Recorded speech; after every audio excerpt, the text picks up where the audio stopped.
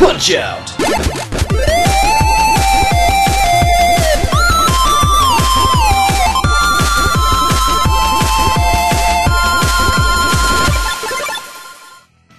Punch-Out! It's just a small series in Nintendo's arsenal of games. You play as a tiny boxer named Little Mac, and you fight against the biggest beasts of men you've ever seen. But what drives Little Mac? What motivates him to join the WVBA?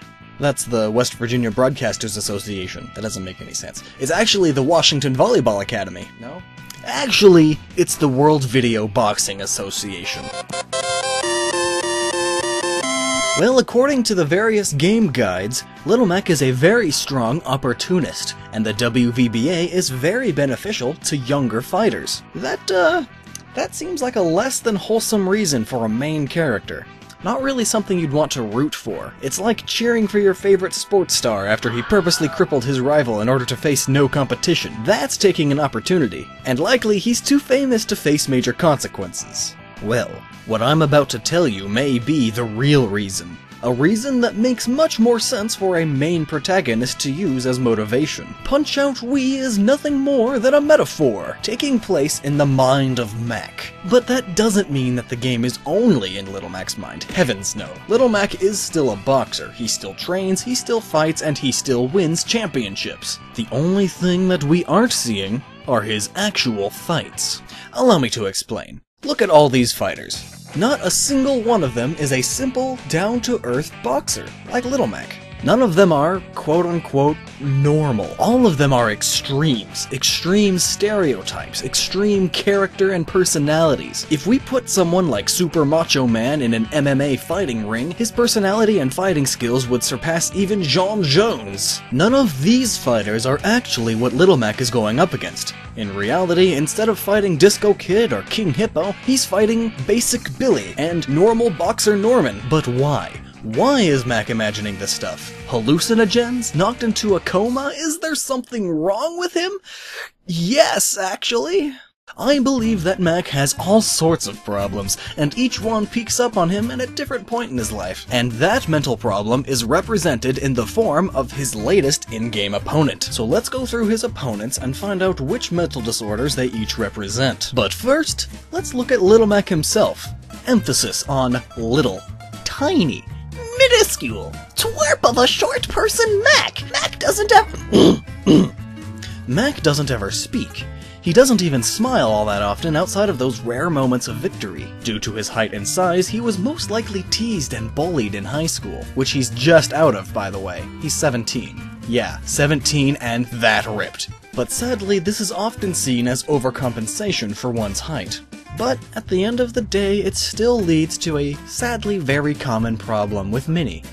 Depressive disorder. Depressive disorder matches with his first opponent, Glass Joe, extremely well. Those with major depressive disorder have feelings of worthlessness and rarely ever exhibit pleasure, even in activities they once thought were great. Glass Joe barely ever fights, constantly asks for naps in between matches, and continues to threaten to retire.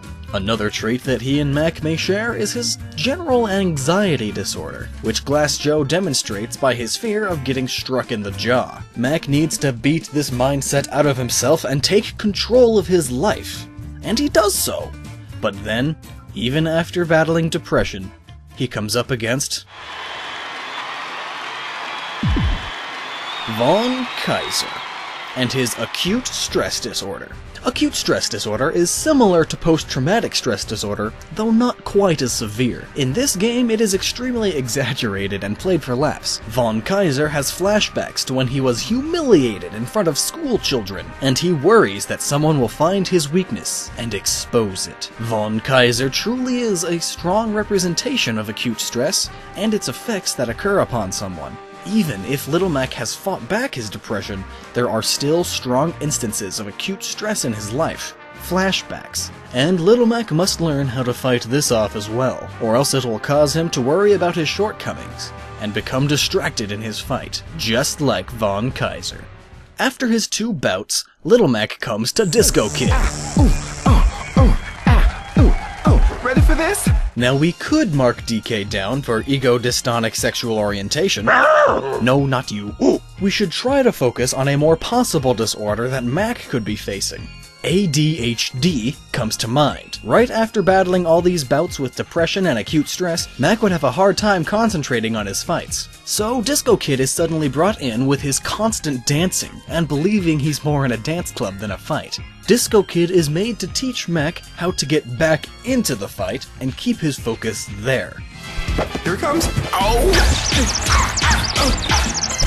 Because if he doesn't focus, he'll be destroyed. Now, Mac may have gotten a stronger hold on his life, no longer depressed or having random bouts of acute stress, and no longer being constantly distracted with ADHD. Mac begins to lighten up, or at least, heavy up.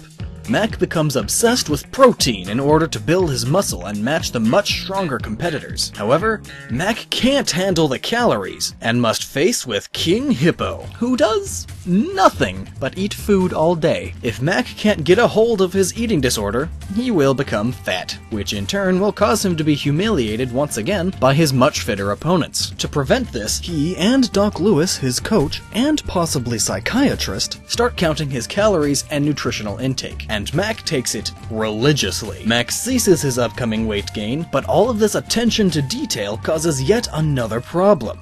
OCD. After eating all that food with such obsessive precision, Mac becomes a tad more paranoid and distracted. He focuses more on getting punch combos perfect, always thinking hard. This makes him victim to poor poker face. All that concentration and thinking inside of your head often will allow others to see what you are thinking through nonverbal communication, facial expressions. Enter Piston Hondo. Piston represents this same problem that Little Mac is constantly facing at this point. Piston, too, has poor poker face. His eyebrow raising gives away his next attack, every time. Little Mac must learn to defeat this habit in order to move on and become a Pokemon Master. A Poker Face Master. Poker Face. And Little Mac does just so. However, somewhere in his career, Mac is becoming untrusting to anyone but Doc Lewis, leading him into a poor direction. He's becoming a misanthrope, someone that leads themselves away from all mankind, aside from having the occasional boxing match. Misanthropes and sports don't really connect, and the combination of these two things leads to Bear Hugger. Oh, let's see now. I can't start until I find my little, here, where are you? There you are, you crazy little... A misanthrope who was trained by a bear and a squirrel. Mac needs to fight off the urge of misanthropy and defeat Bear Hugger before he begins to act just like him. Unfortunately for Mac, fighting back all these problems isn't always easy. You often have to fight any recurring phases until you ultimately defeat that phase. Little Mac again defeated depression and had a rematch with acute stress. Now Little Mac has lived the life of a misanthrope boxer for a good period of time now and can't comprehend what's true in the world. Even his fighters start turning into strange hallucinations that mess with his mind before he can find the path back to normalcy. Little Mac has schizophrenia. Enter Great Tiger, the disappearing, cloning boxer who uses his magician skills to fool Mac into attacking fake Great Tigers while the real ones clobber him. However, fighting back with his immense willpower, Mac eventually gets a hold upon his mind and KOs the metaphoric boxer, ending the tyranny of unhealthy mentalities that has plagued his mindset. And just in time to become the #1 contender for a major title. Little Mac has finally reached a standard mindset. He's normal now. But even those with normal minds may face some potential problems. Mental problems that sneak up and prey upon the normal minds of successful individuals. My friends, let me introduce you to the Foolish Five. First comes a fighter and fear that all fellows will eventually face. Mr. Gerontophobia, or as Mr. Nintendo likes to call him, Don Flamenco. Donnie is a gerontophobe. To the fullest extreme, the fear stems from his unfortunate case of premature baldness, which he covers up with a toupee. Because of this, he fears becoming older and staler and having those younger than him triumph over him. Donnie wants to remain an object of lust to women like Carmen. This is an incredibly common feeling for media stars, which Mac has now become. But Mac still has plenty of years left in him. He's only 17. It isn't healthy for him to think about this. He realizes this and defeats Don and moves on. But Mac slowly becomes bitter. After victory upon victory and claiming a major circuit title, his brain gets more full of itself and has him believe that he can do whatever he wants, including cheat. That's right! The reason Aaron Ryan has planted himself into Punch-Out Wii is to illustrate Little Mac's conduct disorder. Dramatic reverb. Now, Mac probably isn't cheating as blatantly as Aaron Ryan is, mind you. He probably just forged some paperwork, failed a health test, and forged it to seem like he passed. But he seems really fit. Which health test could he have failed? We'll get to that in a second. Now, since we're mentioning the fighters brought in from Super Punch-Out, Bear Hugger was clearly brought in for great marketing value, and to establish Little Mac's misanthropy. But out of the rest, why Aaron Ryan? The answer is clear. The reason Little Mac has conduct disorder in the first place has to do with Aaron's home country. Ireland! Home of the wee leprechauns! Pale white warriors who'll kick your face off! And doesn't afraid of anything!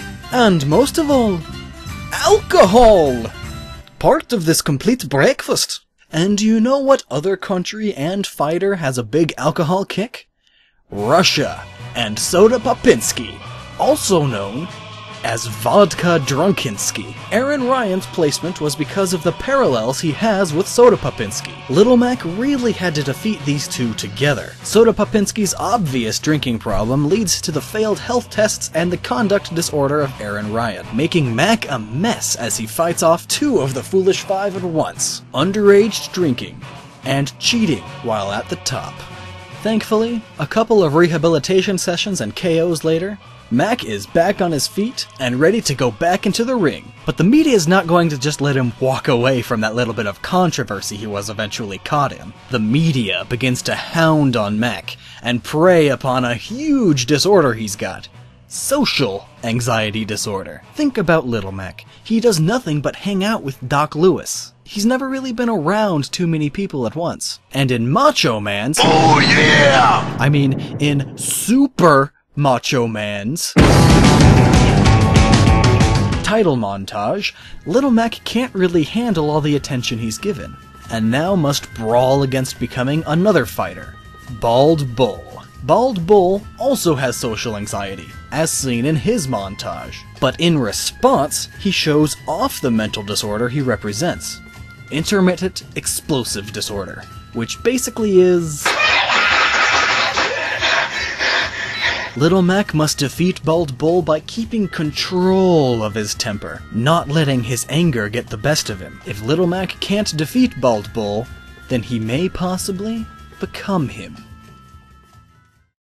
At this point of Little Mac's career, he's done a lot, beaten a lot of boxers on the inside of his head, and beaten a lot of boxers on the outside, in the real world, against real boxers.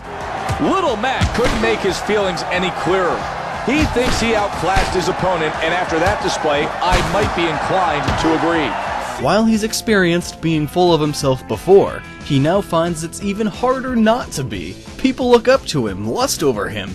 He's gotten lots of promotional offers, lots of dough. He's so close to the top, only 2 more to go. But if he sets aside his training, it will all be for naught. He has no time to be full of himself, so he punches that narcissism that Super Macho Man represents right out of his head.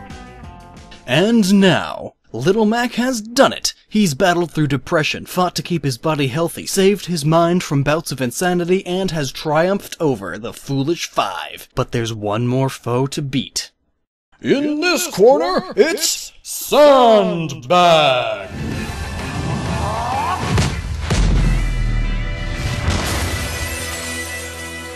Oh! I meant Sandman. Mr. Sandman, being the final boss, is the real kicker to this viewpoint of the game. Look at him. He clearly is the living, breathing, walking, talking version of an inferiority complex. Indeed, Mr. Sandman is nothing but a human inferiority complex. For Mac, it's even in his name, Mr. Sandman. Sandman is the one who puts you to sleep. Mac dreams of becoming this guy, but he'll never look like Sandman. Sandman is tall, dark, intimidating. Mac is short, paler, and while he's trying to look scary, you gotta give him credit for trying. Sandman is Mac's final opponent because Mac needs to finally accept who he is. Little Mac is a great fighter going through tough times because of his various mental problems and inferiority. And the final step to accepting himself is to prove that he, Little Mac from Bronx, New York, is better than any fantasy he could ever have, and has all the qualities of a boxing champion. Little Mac has gone through many obstacles, physical and psychological, to not only become the WVBA champion, but also to finally accept himself for who he is, flaws and all. And you, the player, also go through the thrills of Little Mac defeating his mental foes. You get to feel like Mac, standing side by side with him as you face off against the obstacles that you too may have to fight later in life. And if you do find yourself fighting them, think like Little Mac. Admit the problem. Fight it. And punch it right in the jaw. But what about Smash Bros? What about the secret character Donkey Kong? What about Little Mac's retirement? By the way, spoilers. Easy, easy, easy. All of that is still extremely relevant to Little Mac as a character and his history, but as far as the main campaign of the game, and thus as far as this theoretical view of it is concerned, Mac still gets up and dukes it out from time to time. Not only to remember the thrills of fighting, but also to look back and see how much stronger he has become, physically and psychologically. Little Mac has proved that even though he's mental, he's still awesome, just like you at home. Samus has got a lot of stuff in her suit. That's not what I mean. There we go. A lot of items and power-ups. Jet boots, 100 missiles, multiple blaster types, layers of armor, and generators! But out of everything, one of the most iconic abilities she has got to be the ability to morph into a ball and roll around. But why not just crawl? Well, because crawling is significantly slower and clunkier, especially with that armor. Being able to turn yourself into a sphere almost instantly is actually quite beneficial. But how does she fit into that? And how does she control where she goes? Well, because if we applied real logic here, then this is how the game would begin.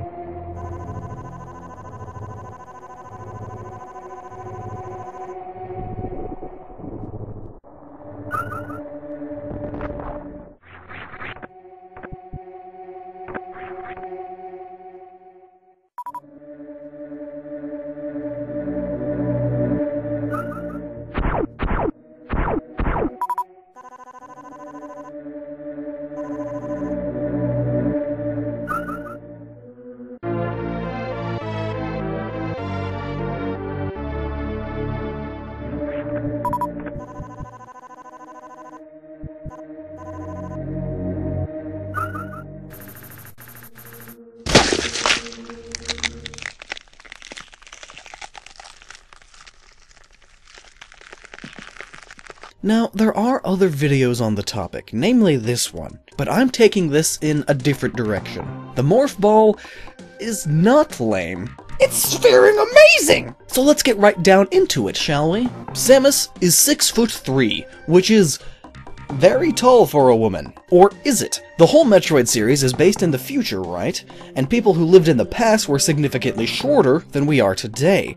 As technology and quality of life advance, so are our human bodies. Generation after generation, we are getting taller and larger as a species. So by the time we reach Samus's birth year, 2055, perhaps 6'3" will be the new norm.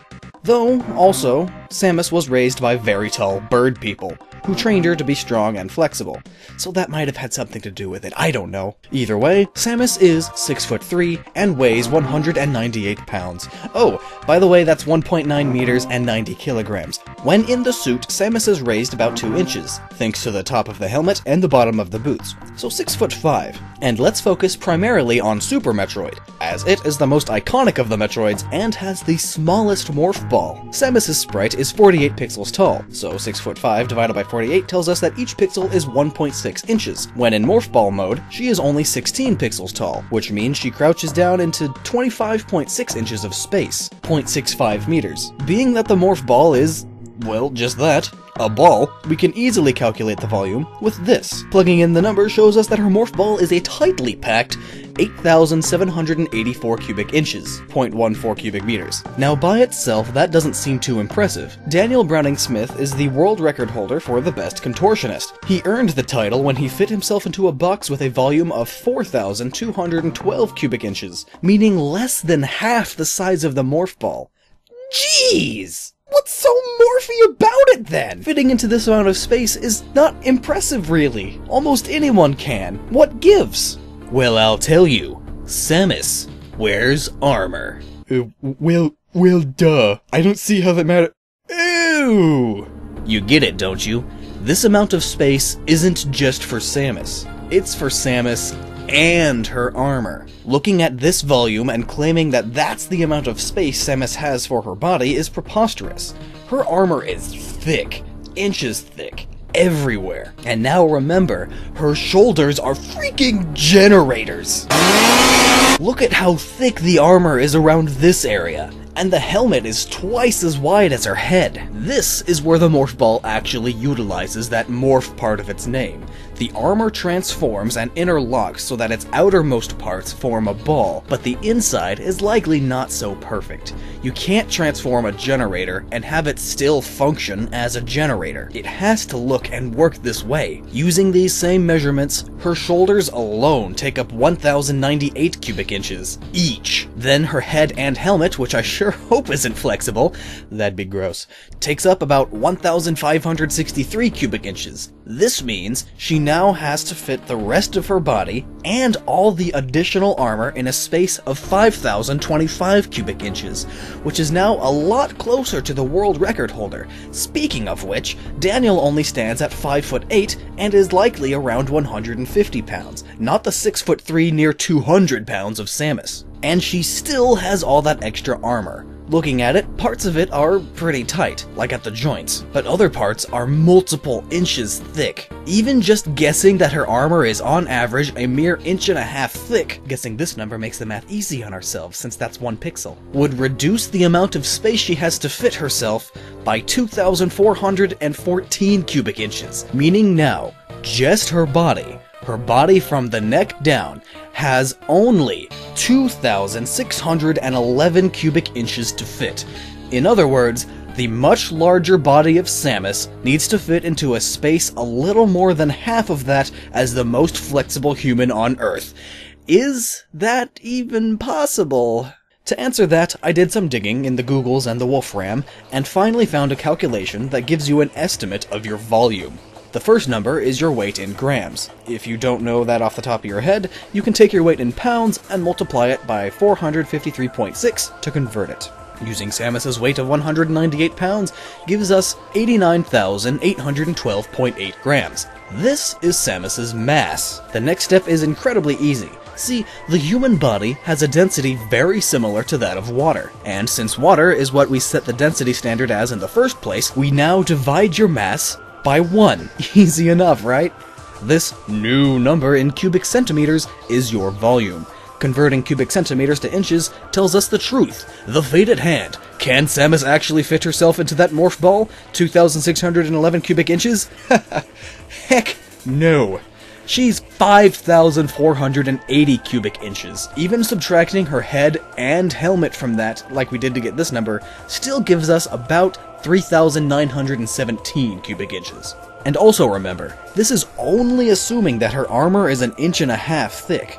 Many parts of it are obviously a lot thicker. such as her back and bust armor. So even if Samus melted her body down into a mushy puddle of human goop, it would still be impossible for her to fit her body into that small amount of space, which I suppose makes some sense when we look at this. Samus is curling up as much as she can while doing a flip in the air. And here is the Morph Ball. It's a lot smaller. Her armor simply isn't flexible enough without using some sort of morphing technology that both changes its own properties and that of Samus as well. There is much more than meets the eye when it comes to this thing. Transformers!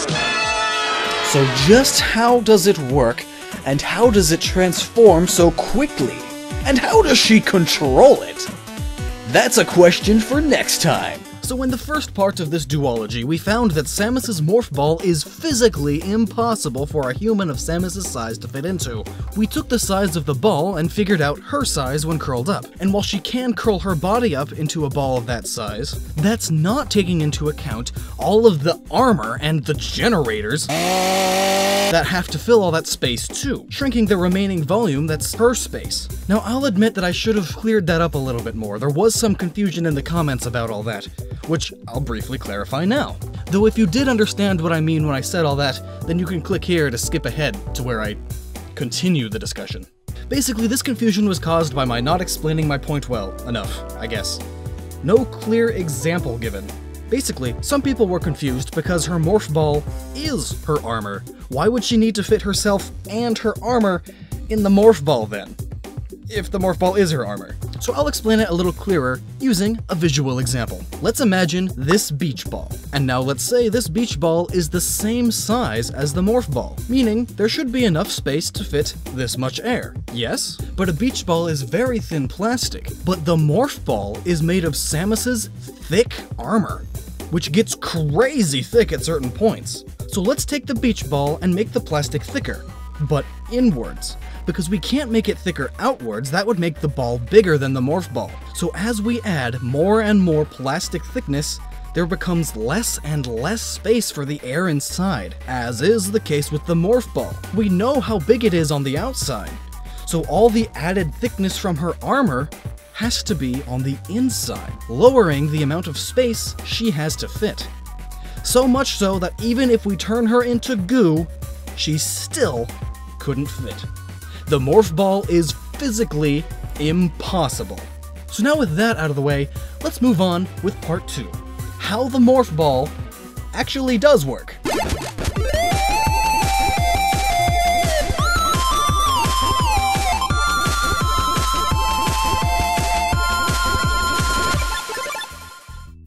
In Metroid Prime, throughout the game you can read logs left behind by the space pirates.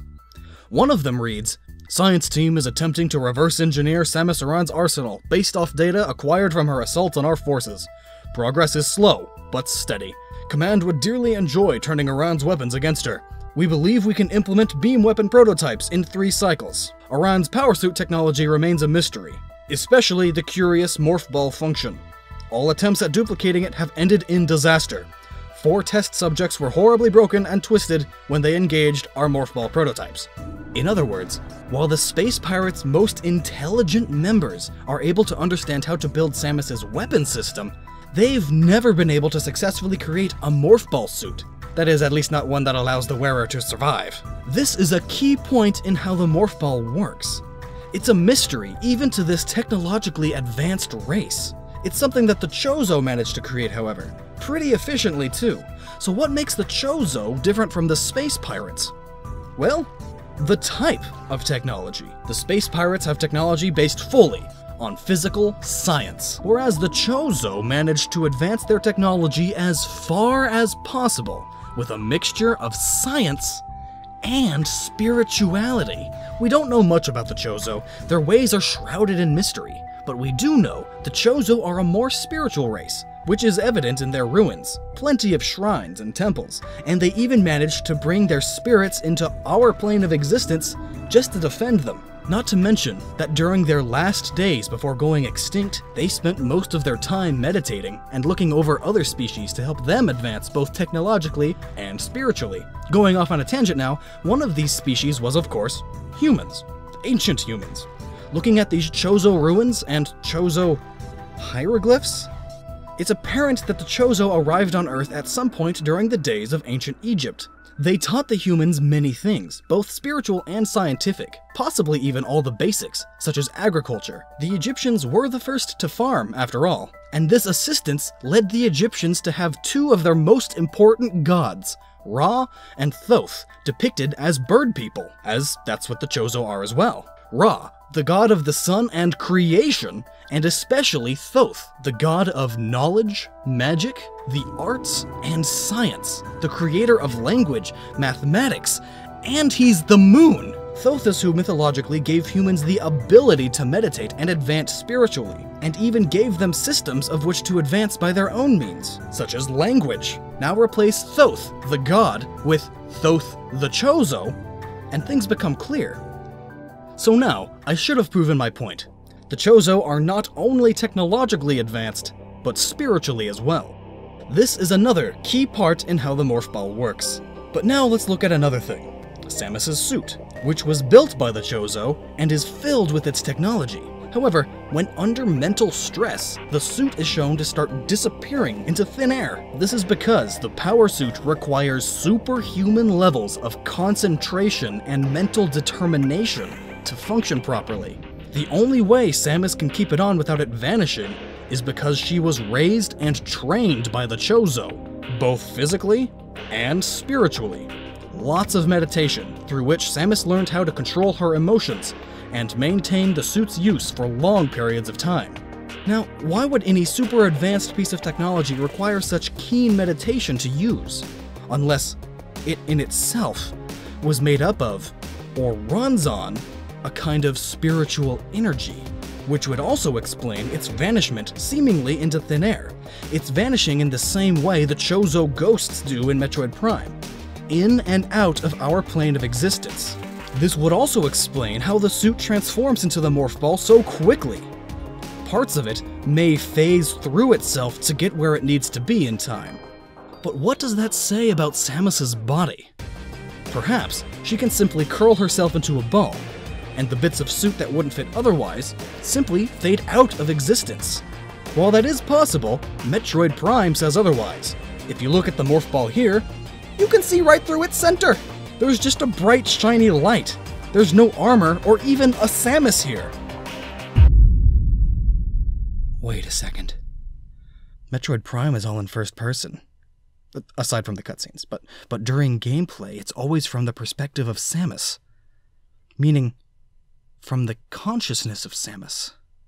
But when she becomes a Morph Ball, the camera backs away to show the Morph Ball. Perhaps this is still from the viewpoint of Samus. Or rather, her spirit, her consciousness, her body was turned into energy. And her soul, her mind's eye even, has backed off to help her see where she's going.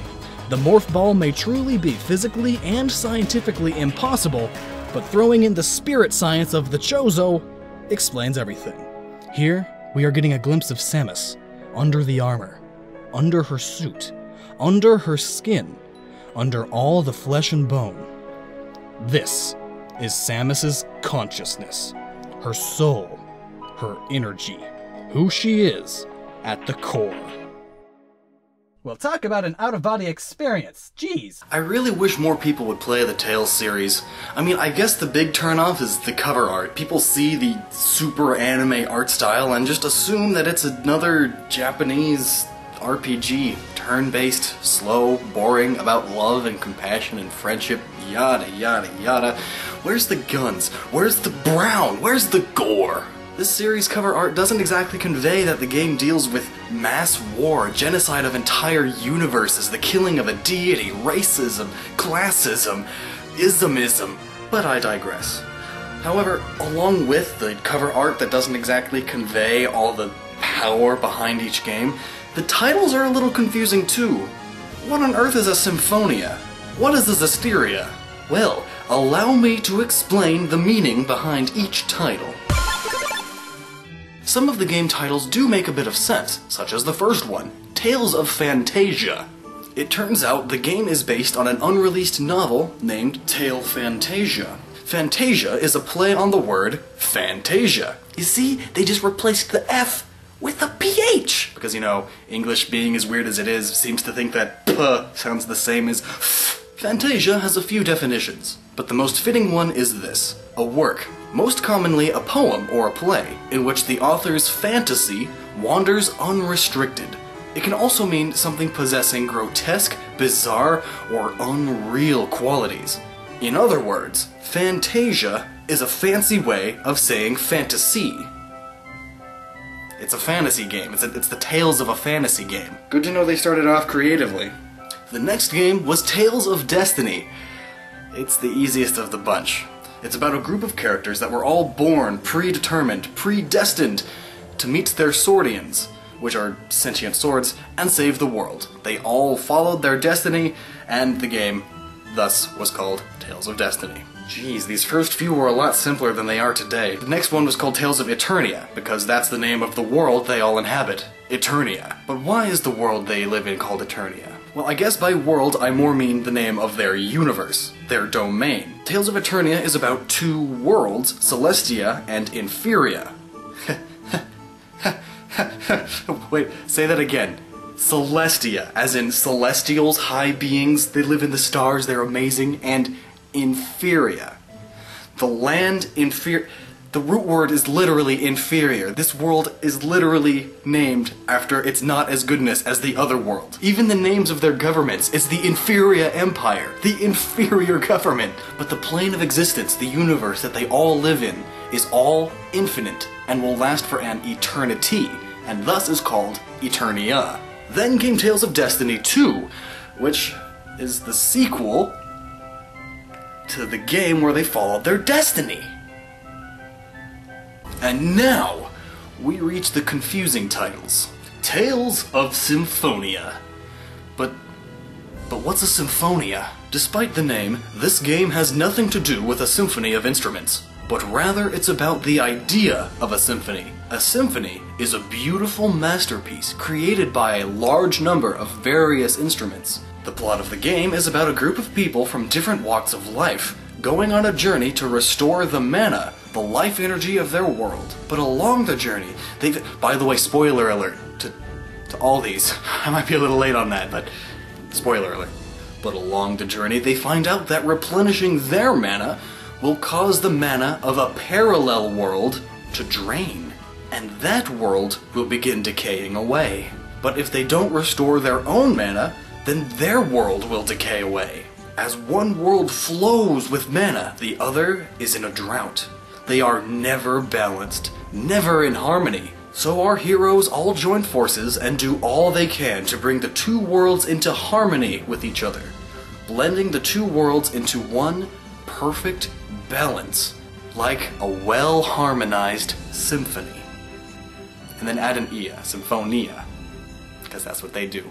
Based on the name Tales of Rebirth, you might assume that the game has something to do with birthing, or baptism, or reincarnation. But no, there's none of that here. Instead, it's actually about a rebirth of culture and moral views. Here, the world is inhabited by two different groups, Humas and Gajumas. Back in ancient times, they were fine, but now they are extremely bigoted and racist against each other. But as the plot progresses and the heroes go on their journey, they look past their differences and are reborn as one solid people once again. Okay, Namco, I don't know what you're thinking anymore. Can you not think of another word that ends with Y and replace it with IA anymore? You're stuck using Legendia?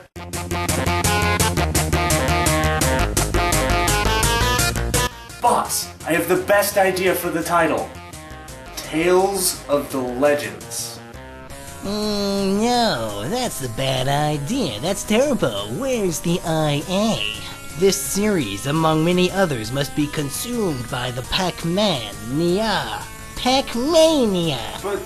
No buts. Make the title Tales of Legendia. But that's a little... Are you back-talking me, boy? Don't make me use the power pellet. Whoa, that's a good idea. You're always right, boss. Yes. Always right. Yeah!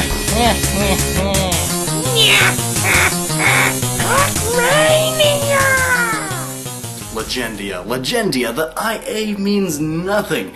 This game is just about a group of people, both the protagonists and the antagonists, chasing various legends. It's the Tales of the Legends.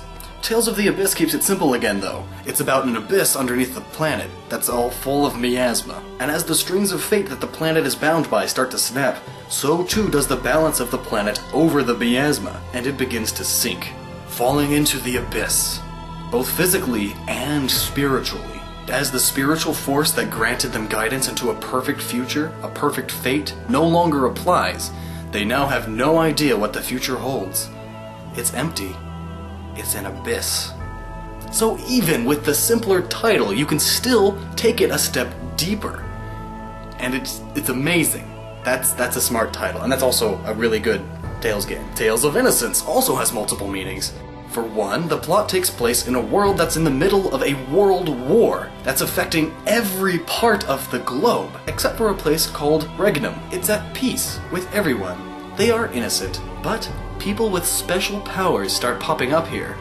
As it turns out, they are reincarnations of the Devolukian, which are essentially evil demons. And even though they, in their current lives, are innocent, they are dealing with the repercussions of the things they did in their past lives.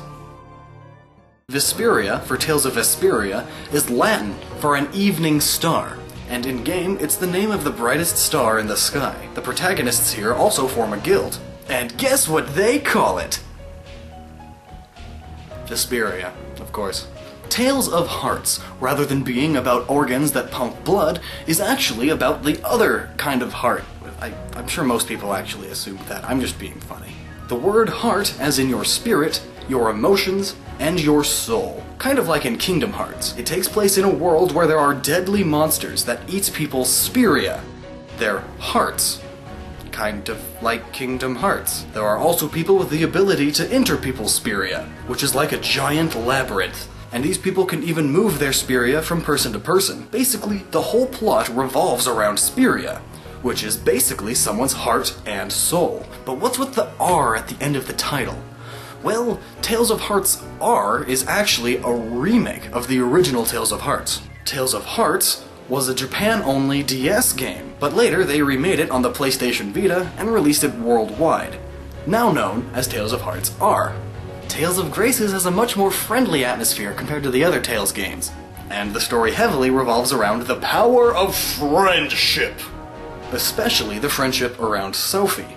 So Grace here could be referring to the simple grace that is companionship, but I think there's more to it than that. Referring to someone as Your Grace often has to do with royalty and elegance, higher class. This particular group of protagonists includes a royal knight in training, a major in the military, a member of a prominent family, granddaughter of a butler, a veteran instructor of the Knight Academy, and the prince. Easily the most royal and upper-class group of protagonists from any Tales game. There is another meaning of graces, though.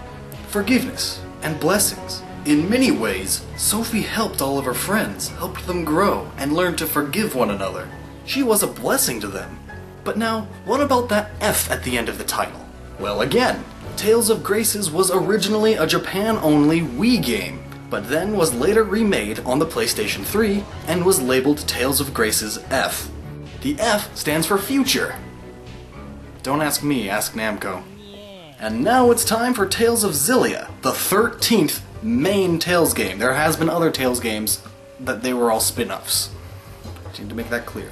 And I'm not the one making this up so that it fits my point or anything. It's officially, according to Namco, Tales of Xillia is the 13th game in the series. Yes. I'm not pulling strings. In Roman numerals, 13 is XIII. Add IA to the end of that because Namco seems to like doing that with this series, and you've got Xillia. I sometimes look like L's when you put them in the right font. But that's not the only reason why Xillia is called that. The much bigger and important reason comes from Hideo Baba himself. He's the producer of the whole Tales franchise. Have you ever heard of the number zillion? With a Z, not an X. Basically, it's a fictional number made up to get across the idea of a massive, uncountable amount of things. There's like a zillion people in the world. There's zillions of stars. You know, when you don't know the exact number, but you know it's insanely massive and very difficult to count, people just say zillion. Now take the word zillion, change the Z to an X, and change the and to IA, and you've got Zillia. The reason the name is pulled from this massive fictional number is because the story revolves around the many events, people, and places you encounter throughout life, and the near limitless possibilities that they all include. And this makes even more sense when you include Tales of Xillia 2, the second Tales of Xillia game. In this game, the plot revolves heavily around multiverses, or parallel universes, each one with a different possibility happening in it. And you go through destroying them, committing mass genocide on entire universes worth of people. And now we have Tales of Zestiria, a game whose main protagonist is extremely passionate about what he does. His passion is what drives him, but it is also what drives the antagonists. Passion. Passion really is the spice of life, isn't it? It's so just zesty.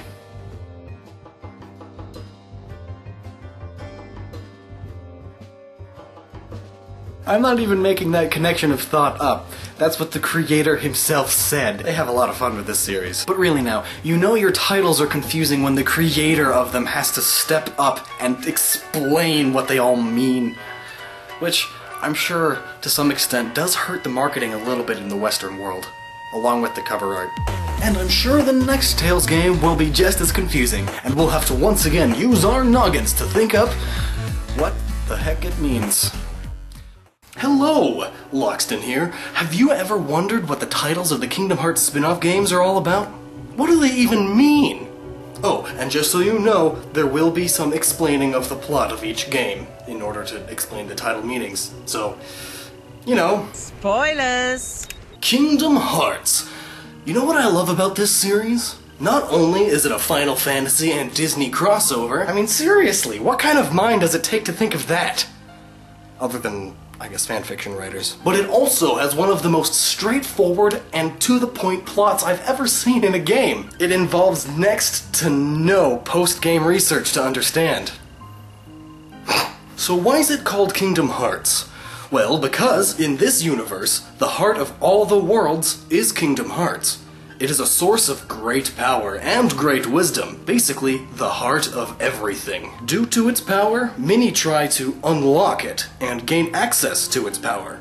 The nobodies of Organization 13 create their own Kingdom Hearts as well, and are growing it more and more to one day be able to unlock it and get their own hearts back. Think of your heart as your soul and emotions, your essence and all that. So that's the series as a whole, and Kingdom Hearts 2 and Kingdom Hearts 3, well, those titles should be pretty self-explanatory, don't you think? But there are a few spin-off games based during or between the main trilogy, and they have subtitles. Subtitles like this. What does that even mean? But let's go in order. Kingdom Hearts Birth by Sleep, to start off. This game is based years before the main trilogy. It's a prequel, and thus, in a way, the birth of the series. Non-coincidentally, this game shares the name of the secret ending of Kingdom Hearts 2. When asked about it, Tetsuya Nomura, the director of the series, stated this: "Honestly, I simply wanted to try using the word by. Ha ha ha. I thought game subtitles always have of or is, but you hardly ever see by. I asked the localization staff, and they said you don't really use it in titles. But according to a producer fluent in English, there wasn't a problem. So I thought it wouldn't be too odd to use it. Also, I thought it would be good to continue the flow of KHCOM and KH coded, using internet words, and keeping bonds between people in mind. I wanted it to be contracted to BBS, Bulletin Board System software that allows users to connect. Then I wanted to use the word sleep, and the result of all that was Birth by Sleep. Interesting. And speaking of KHCOM, Chain of Memories also has a title. It's based between 1 and 2. If you've played it, then the name should be pretty obvious. Here, you enter Castle Oblivion, where Organization 13 orders Nalmane to manipulate Sora's memories, and as you go through the game, you begin gaining your memories back, and the people of the other worlds do as well. You are creating a metaphorical chain of memories. The PS2 version of the game has RE: at the beginning of it. Because it's a remake of the original GBA version.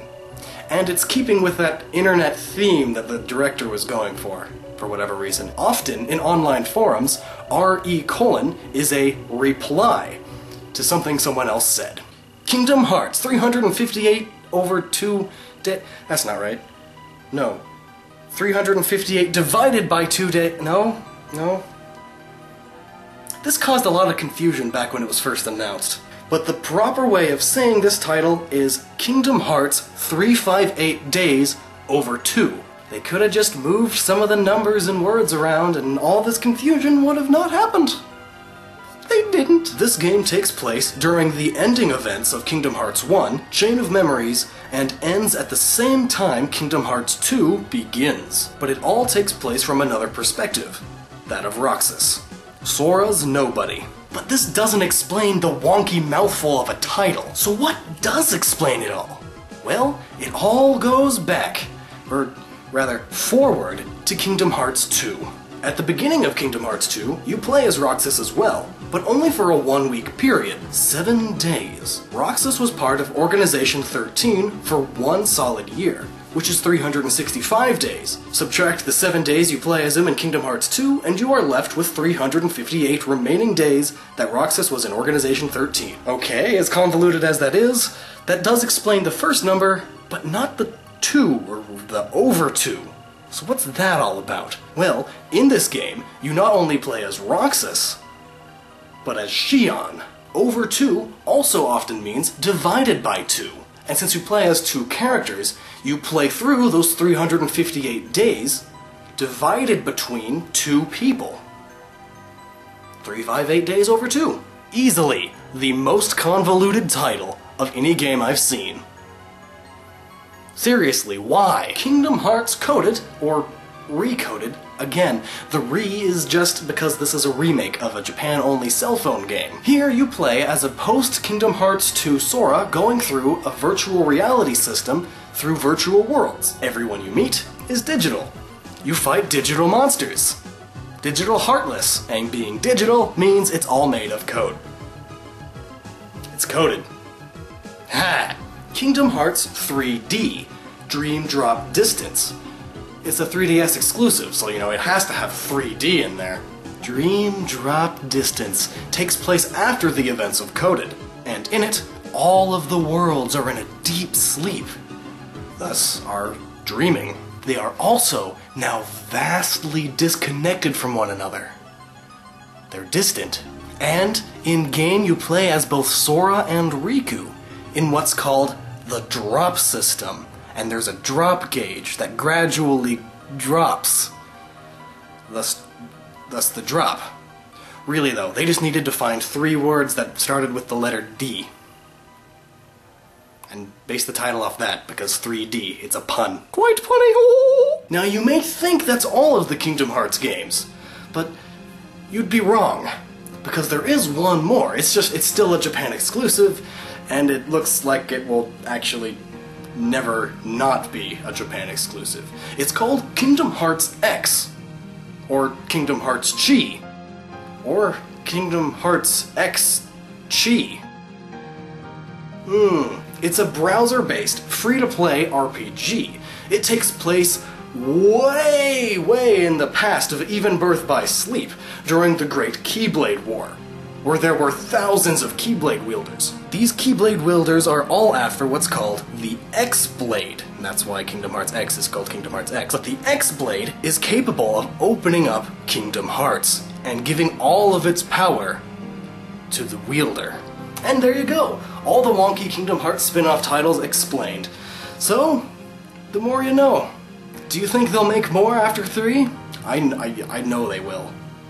And they're going to be based after 3 most likely. Or during 3, but from the perspective of someone else. bound to happen.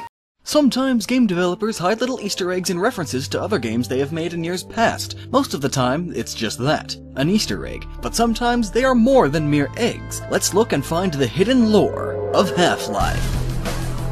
In the Valve-developed game Half-Life, you play as a scientist, Gordon Freeman, working for a tech developing company called Black Mesa.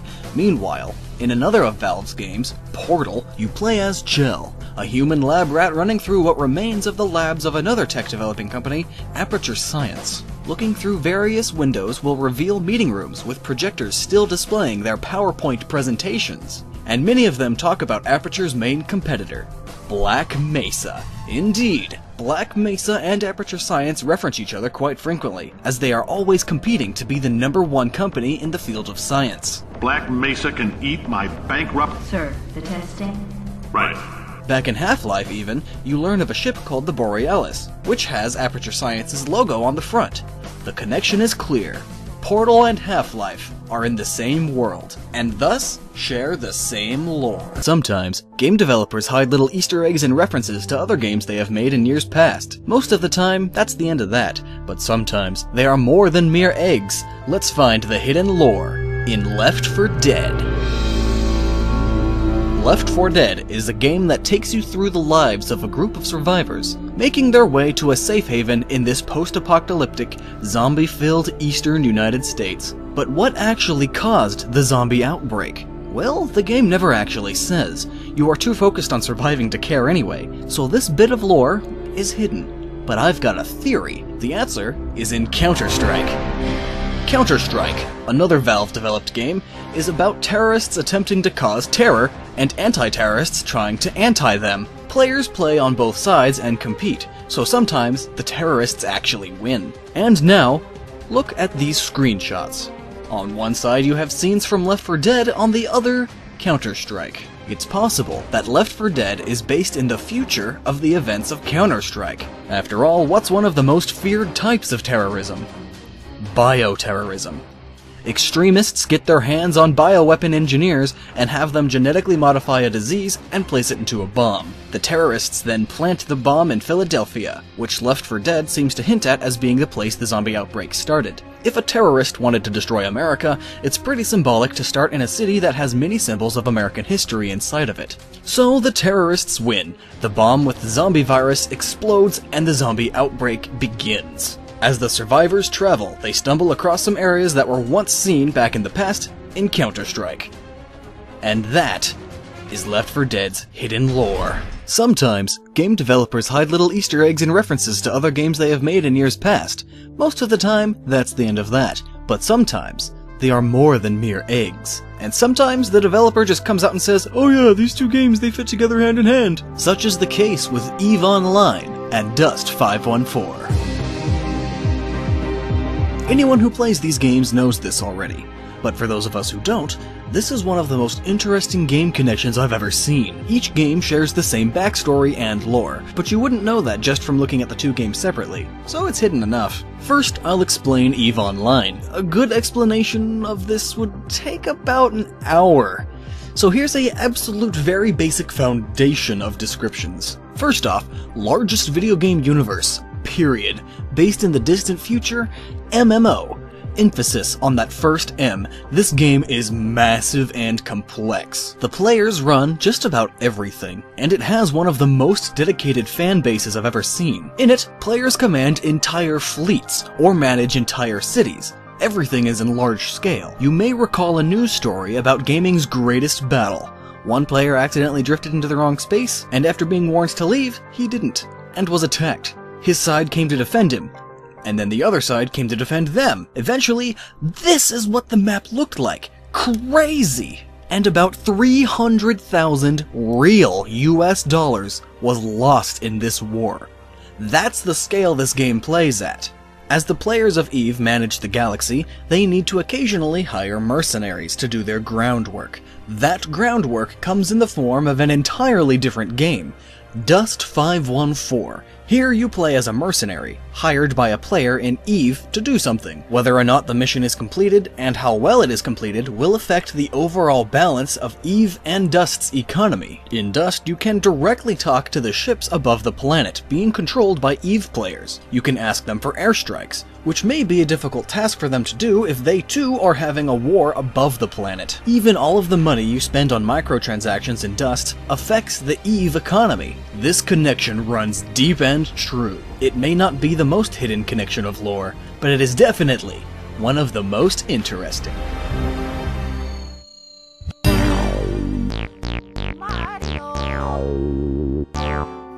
Luigi's Mansion wasn't exactly the best launch title. I mean, it was fun and atmospheric, but it was short, yet still repetitive. Well, personally, I loved it. But what if I told you that this game holds the key to one of the Mario series' darkest secrets? Bowser is possessed.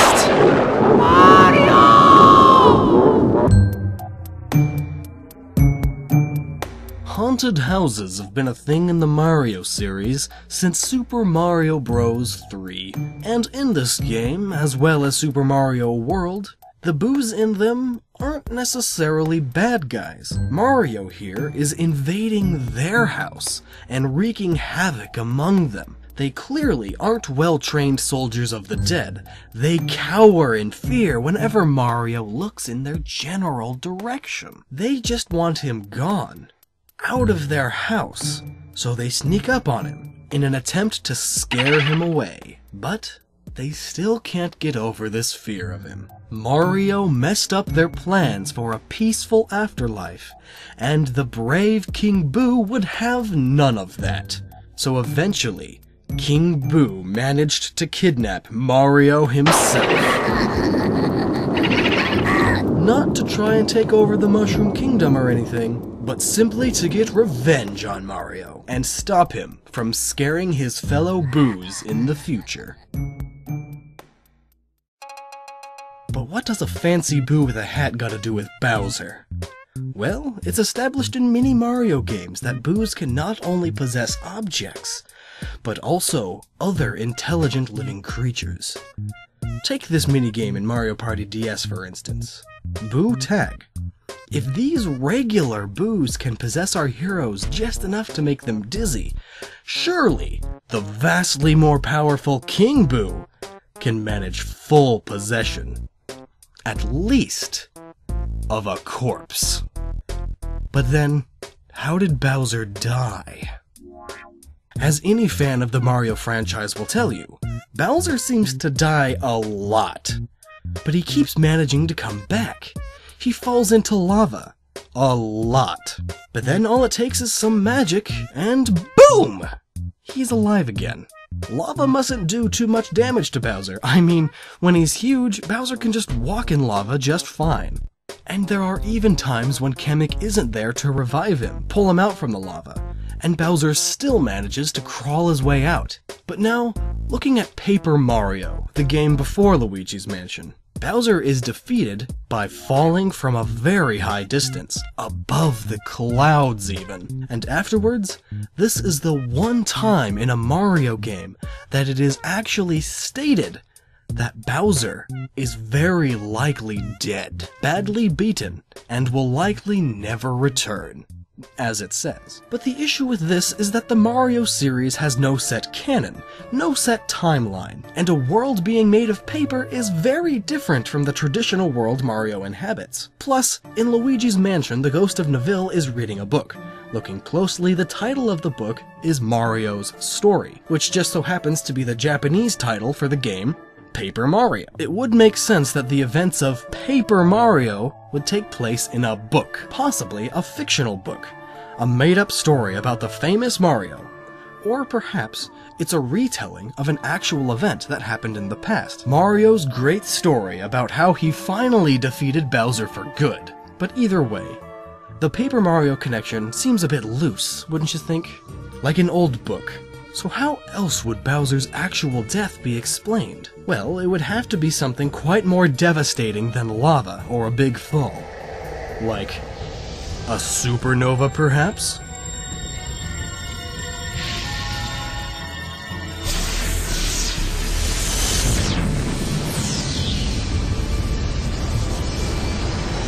Or falling into a black hole?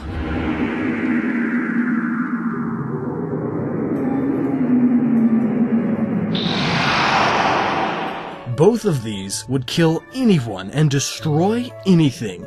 There's no way Bowser could survive. Granted, both Mario Galaxies did come out years after Luigi's Mansion, but as I said before, the Mario series doesn't have a set timeline. So this, being part of the timeline, is entirely possible. After all, they are still making games based early on in the timeline. Yoshi's New Island, for instance. So let's say Bowser did in fact die in Mario Galaxy 1 or 2. King Boo, being an all-powerful spirit, pieces his body back together, or even just summons it before reanimating it with his own spirit, possessing it. It's also possible that this summoning of Bowser's corpse also reincarnated Bowser, and thus led to this confrontation we see in a painting. But Bowser's spirit is weak from being pulled back from the afterlife. This makes him easily possessed by Boo. You could even say King Boo removed Bowser's spirit and trapped it in this painting before planting himself in Bowser's beaten body. We know, thanks to the end boss of Luigi's Mansion, that King Boo is in fact possessing Bowser's body, though some refer to this as a Bowser suit, or a Bowser mech. Possible, but compared to every other mech or bot we see in the Mario franchise, this is by far the most lifelike. And one huge chunk of evidence is found when talking to the fortune teller, who not only sees Bowser somewhere in the mansion and is surprised because previously Mario soundly defeated him, but she also says, "Has King Boo somehow revived Bowser?" It's clear to me now. King Boo did indeed revive the soundly defeated Bowser, trapped his soul in a painting, and possessed his corpse. And before you assume otherwise, because Bowser here removes his head, ghosts and the undead remove their body parts and reattach them all the time, like in all these examples I'm showing you right now. Now, this could also explain why Bowser is so resilient in later games, stronger, harder to kill, because he is already dead. His body is merely being possessed. This would also explain Dry Bowser. Think about it. Dry Bowser is fully hollow. Just bones. Skeletons on their own cannot move without some sort of muscles, or some sort of supernatural ability.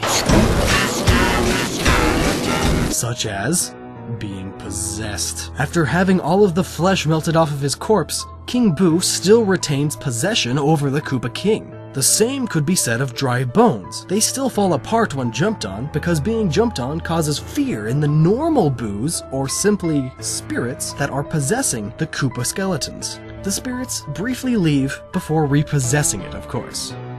So, from the point of Luigi's Mansion forward, we may no longer be facing the original Bowser we fell in love with. We may instead be facing King Boo in Bowser's body, the true Mario villain. Until, at some point, Kamek catches on and magically revives him again, booting out Boo. Exorcism! Yeah! Later though, King Boo and Bowser work together, like in Super Princess Peach, and such. So tell me, what do you think?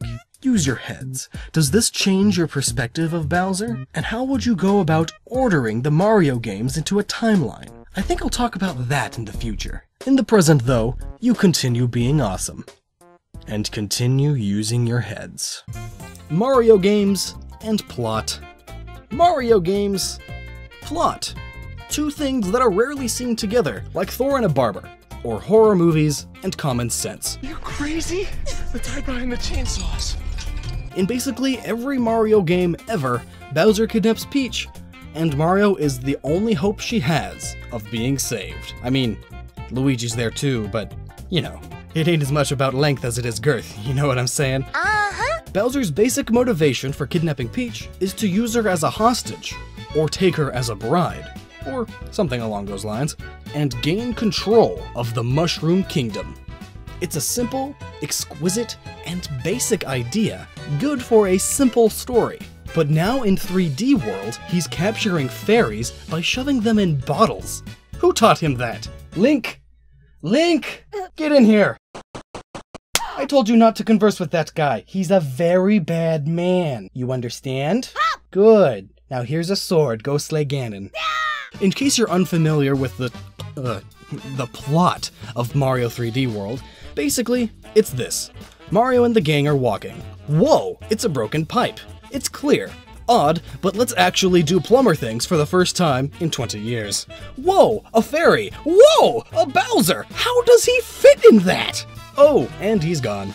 Along with the fairy, which are called Sprixies, by the way, and thus Mario and the gang decide to go stop Bowser. The crystal pipe sends them to the Sprixie Kingdom, and thus the adventure begins!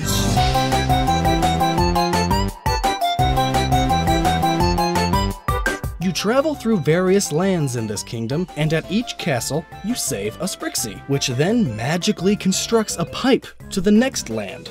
You finally get to Bowser, and you stop him, freeing the last Sprixie, and that's the plot. But now the question is, why? Why does Bowser suddenly stop wreaking havoc on Peach and the Mushroom Kingdom? What makes this distant Sprixie Kingdom and the fairies who reside in it worth his time? The easy answer is that this is just another kingdom to take over on his quest for world domination. And capturing the Sprixies is the first step in taking over their kingdom. But Bowser can be cunning, so it's not in his character to be so simply minded. We must keep in mind that all of these games are told from the Mario Brothers' perspective, and thus put them in the spotlight and treat them as great heroes, and portray Bowser as a mindless meanie. Meanie weenie bobini. However, even with this intentional bias and deception in favor of the Mario Bros, it is possible to catch a glimpse of Bowser's true motives. Just because Bowser is a bad guy doesn't necessarily mean every decision he makes is a decision towards villainy. After all, Bowser was directly involved in saving the Mushroom Kingdom and Star Road during the events of Super Mario RPG, as well as defeating Fawful during Mario and Luigi Bowser's Inside Story. And he doesn't mind putting down his quest for domination for a round of golf now and then. Sometimes, even capturing Peach was likely done with good intentions. In Super Mario Sunshine, he does so because he wants his son to think he has a mother. So it's possible that his motives in 3D World, from his perspective, were in fact good, altruistic. Let's consider what's unique about the Sprixies. When everyone is rescued, they are shown to be able to build crystal pipes out of thin air in mere seconds. While it's unclear if they can only build crystal pipes or not, one would think that since they can, they could also magically build other things.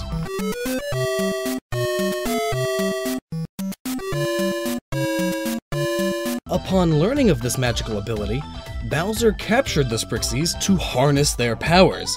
Sure, he probably could have just asked them for help, or paid them with his obvious vast riches, but Bowser isn't exactly known for his social skills.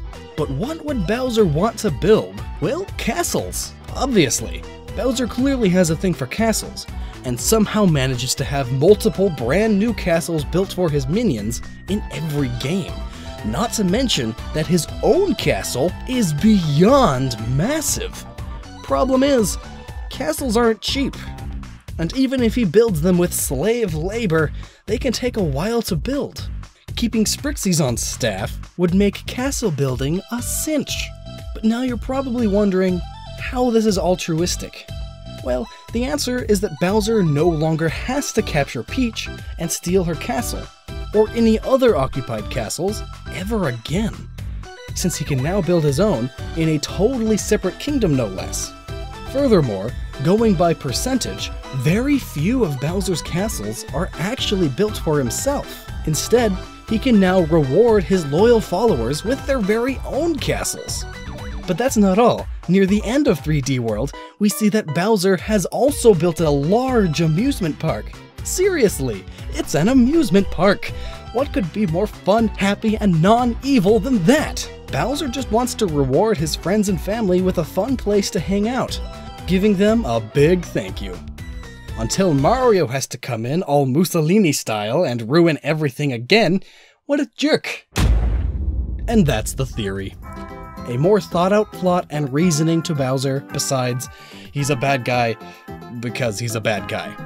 Kind of plot that Mario games typically have. Bowser may be a socially awkward bully, but deep down, he just wants what's best for his fellow Koopas. Disclaimer: viewer discretion is advised. This video features sexualized animals. Features is not the right word, but you know what I mean. This video talks about sex, fetishism, pornography, all that stuff. So if you're not comfortable with it, then go watch this instead. Furries! Love them? Hate them? Indifferent? No matter what your opinion of them is, and no matter if you are one or not, you have to admit that from the outside looking in, the furry community is different. But I mean, that can be said of most subcultures. But many people, both in this subculture and outside of it, all wonder, why? Why does this particular subculture exist? What's going on in the psyche of its members to make them feel this way towards anthropomorphized animals? And I'm being serious. This is in no way a joke. This is a factual and in-depth look at why being furry is a thing. No, really. Really serious. I mean, no offense to anyone. And if I offend anyone, well, I'm sorry, that wasn't my intent. You need to grow thicker skin.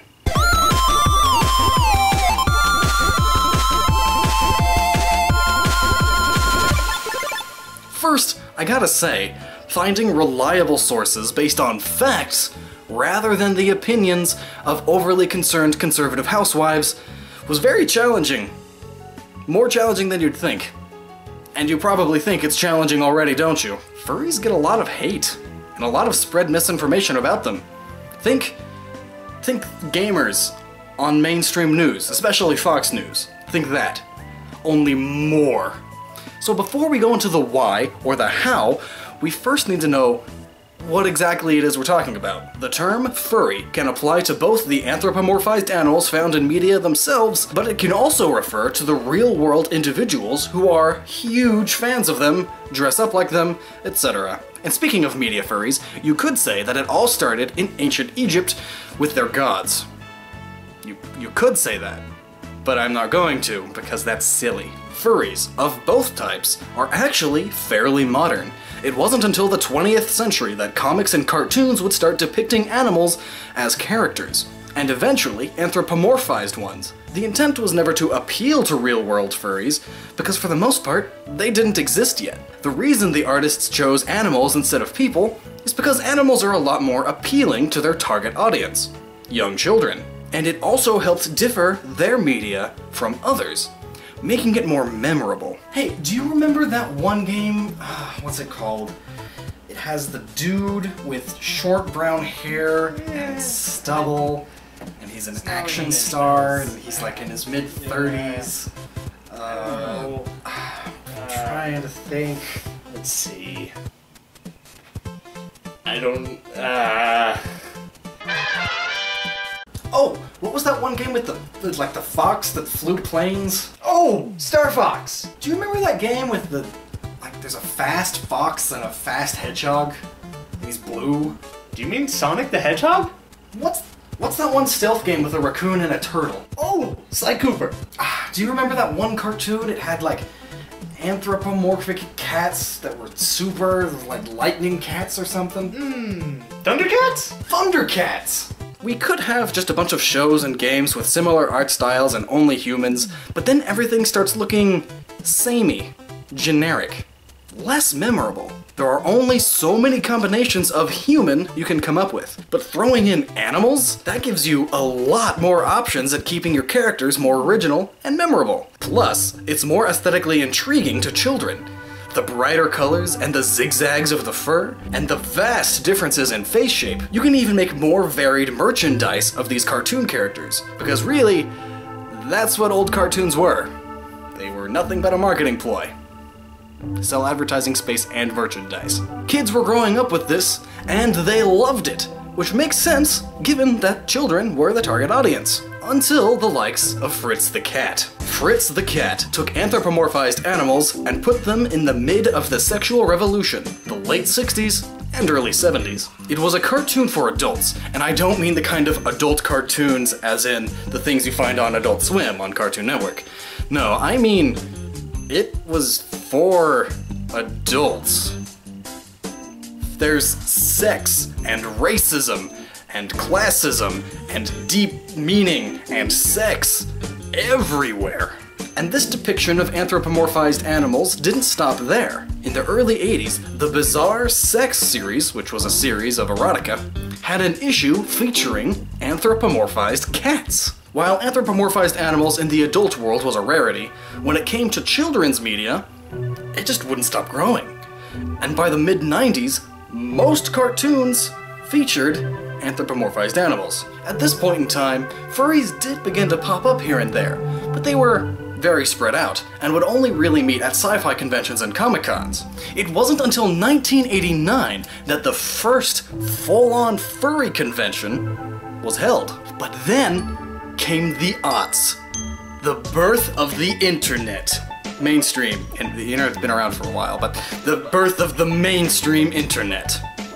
And thus, the furry revolution began! With this furry revolution, more furries came to realize that they weren't as alone in their feelings as they thought they were. There are plethoras of others that share their interests.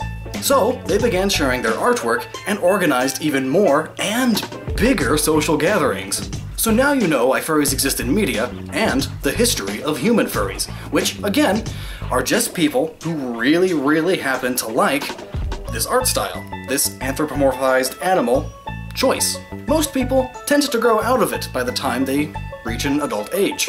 Others don't. Nothing wrong with that. And others grow into it. Some really into it. I mean, really into it. I'm talking about furry fetishism now. The sexualization of anthropomorphized animals. But whoa. I'm not saying all furries do this. That is a misconception. Let's cover some misconceptions. One of the biggest misconceptions that people have when a furry tells them of their furriness is that, well, let's just say they assume you spend most of your time on DeviantArt with the adult filter off. But is that a fair assumption? Well, let's look at the numbers, which, by the way, are the averages of a plethora of studies taken at furry conventions. So, that's as specific of a survey as you can get. According to the stereotype, all furries feel sexual attraction to anthropomorphized animals, but the fact is, only 37% say they do. 38% have mixed feelings and are more neutral, and the remaining 24% said they have no sexual attraction. They like furries for the design aspect, the community, or other reasons. Getting a little more into it, one study in 2008 found that just under 17% of furries were actually interested in zoophilia. Zoophilia meaning they actually want to have sexual relations with not just an anthropomorphized animal, but full-on your cat.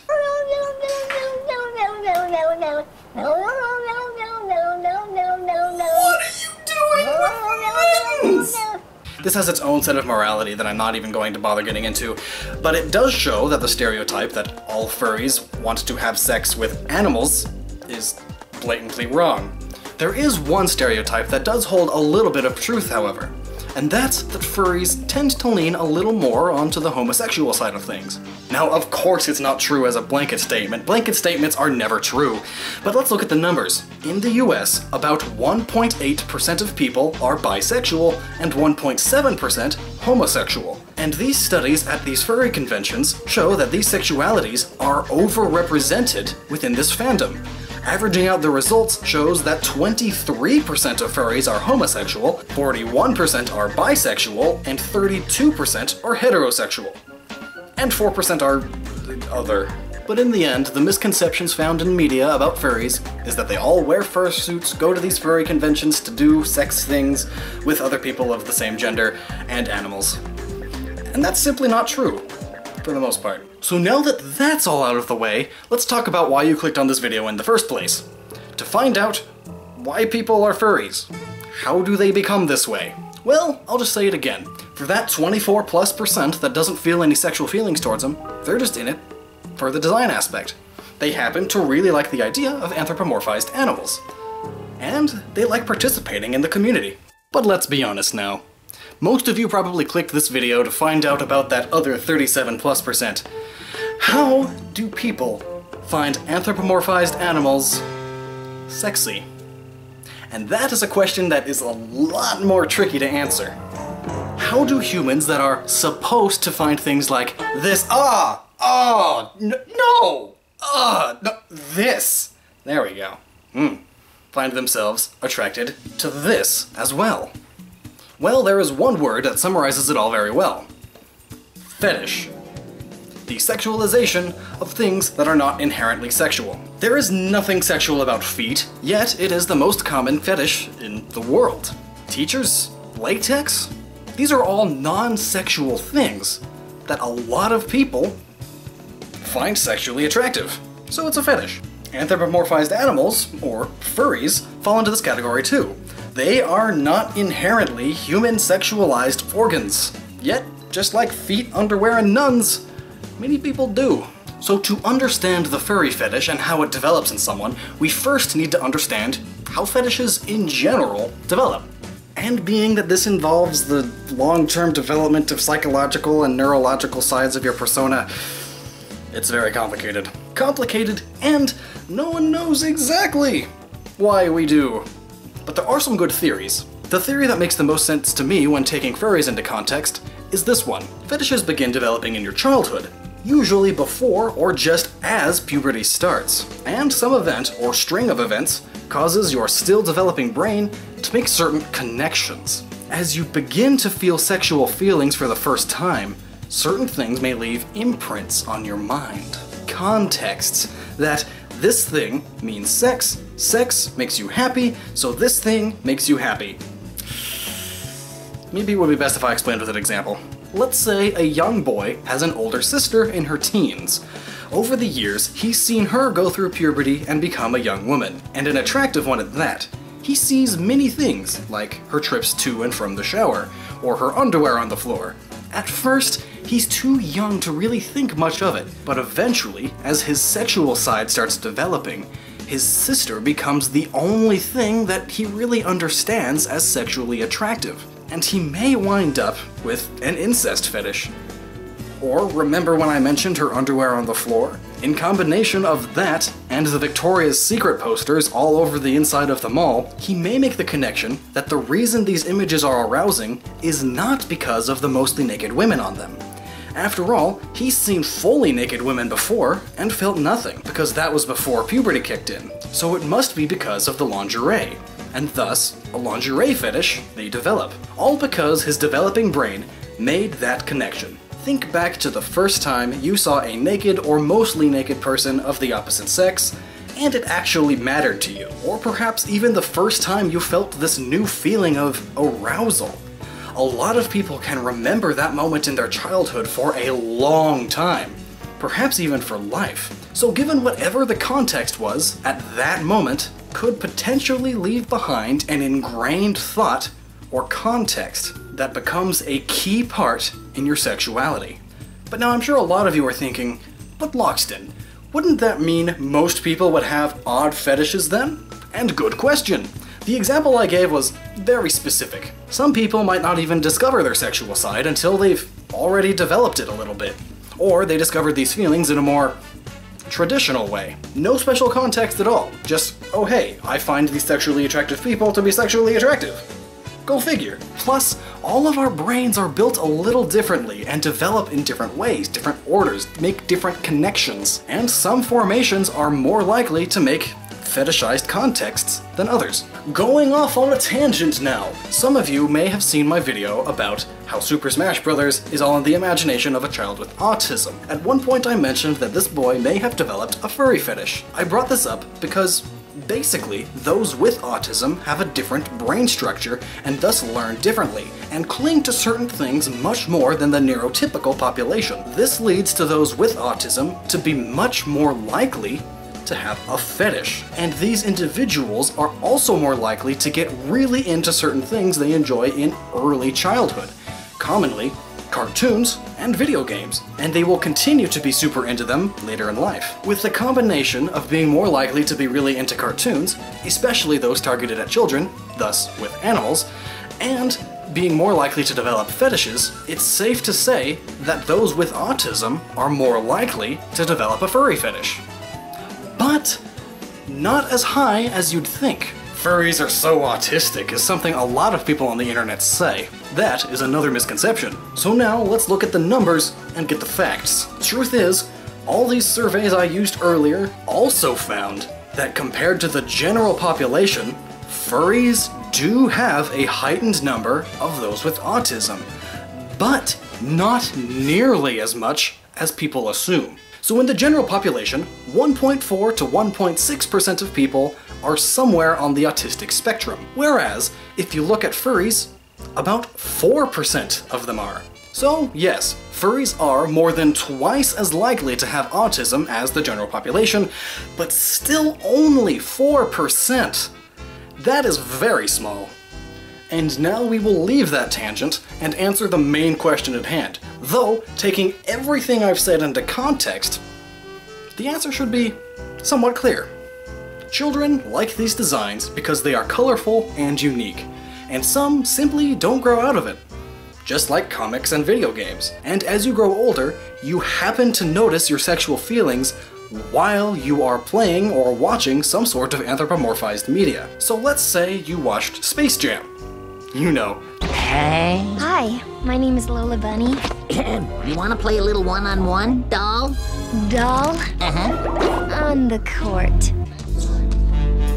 Yes. Don't ever call me doll.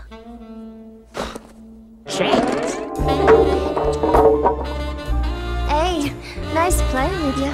Having never felt sexual feelings before, and then all of a sudden, Lola Bunny gives you this happy sensation, your brain makes the context that animated bunny lady equals sexy, or video game bat lady cleavage is nice. And that's just the beginning. That's just what made the context. Now with the context ingrained into the brain wants more. Sexual arousal releases dopamine in the brain. Dopamine is like a natural drug. Animated bunny lady equals dopamine release, and it wants more dopamine. You start looking at more animated bunnies. You start drawing sexy animals. Search the web for sexy animals. And as you grow older, you find a self-building up community surrounding it, which also makes you happy, which releases more dopamine. And of course, your feelings into these characters grows as well.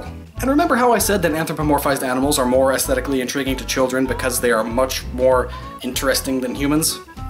Now throw sex into the mix. Sex makes everything more complicated. And by sex, of course, I mean porn. Humans, again, only have so many shapes and colors. But furry porn has unlimited potential, and it eventually becomes the #1 thing you've searched on Google Images. That is, of course, if you are a furry and are one of the 37% that actually find it sexually intriguing. So, furries! Now you know more about them, and possibly more about yourself. From the inside, it's a welcoming community. And online, these individuals love coming together and sharing their art, talking about their passions, and not being tied to the physical manifestation that is real-world limitations. And really, that's what a lot of geekier subcultures do anyway. A little weird, but aren't we all? Stay awesome, everyone. Bored. So many trophies. My word. My Wait, what? I thought Tiny Kong was... Yeah. Let me check. Oh, come on, where is it? Where could it be? There it is. 64 games all look the same.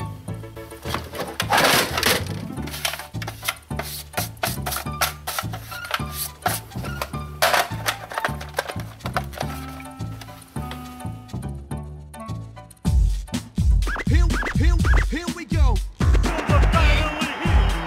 Performing for you. If you know the words, you can join in too. Put your hands together if you wanna clap as we take you through this monkey rap. Donkey Kong. Kong's got style, so listen up to. She could shrink in size. Suit her move. She's quick. I knew it! Why then? Why would they do that? Tiny Kong in Donkey Kong 64 was the cute little sister of Dixie Kong. Her design definitely resembles that of a little girl. But after Donkey Kong 64, we never really saw much of her. Until 7 years later, when she would appear in Diddy Kong Racing DS. Only now she's turned into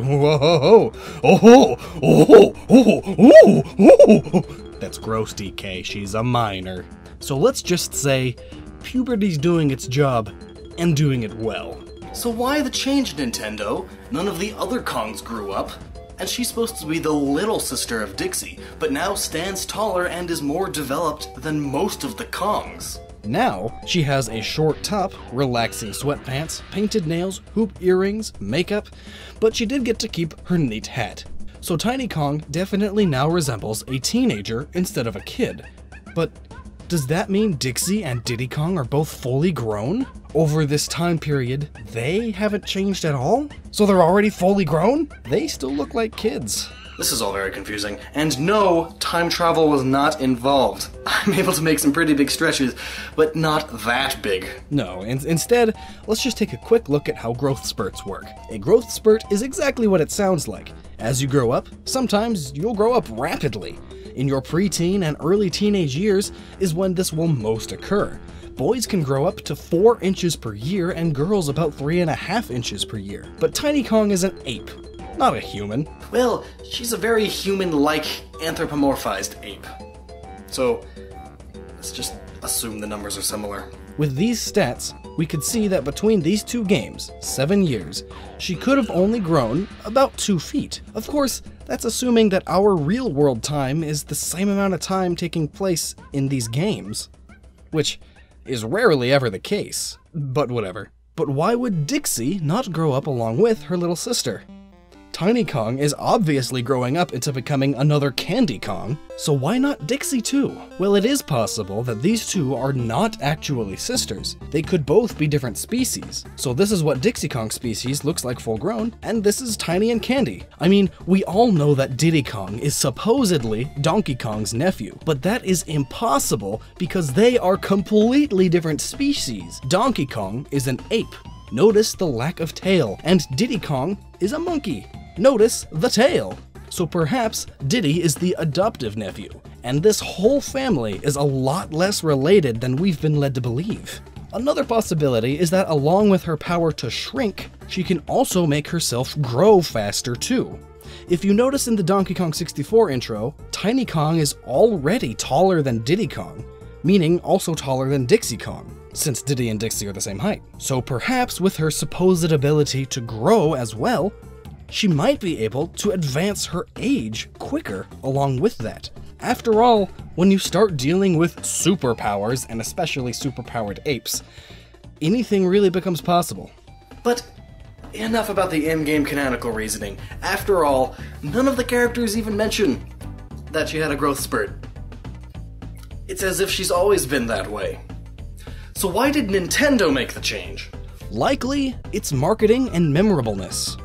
Tiny and Dixie look somewhat similar, and compared to all the other Kongs, the most human-looking one is heavily sexualized, Candy Kong. As for other female Kongs, Wrinkly Kong is a granny, and later dead, and Dixie Kong is too monkey-looking, tomboyish. Not a huge amount of appeal. Little girl Tiny Kong is cute enough, but she lacks what Nintendo deemed as necessary to widen the appeal of Donkey Kong games. And that is a cute, hip, and feisty character, and dare I say, a little sexy. Candy Kong is a bit over the top. And when I say a bit, I mean a lot. This makes me very uncomfortable. But Tiny Kong hits the target demographic right on the money. But whatever the reason, I'm sure we can trust that Nintendo knows what they're doing. This was just a fun little look at a character design transformation. For an ape, DK sure has some mighty fine teeth. Or does he? Teeth. God, I love them. One of the defining features of a pretty face. Bones. Bones wrapped in enamel and melded together with luscious gums. Some say your teeth defines your character. Just look at squirrels. Squirrels are adorable. But what does that say about one of the founding fathers of gaming? Donkey Kong. One moment his teeth cause dentists to bask in glory. They aspire to someday be able to work on such a masterpiece.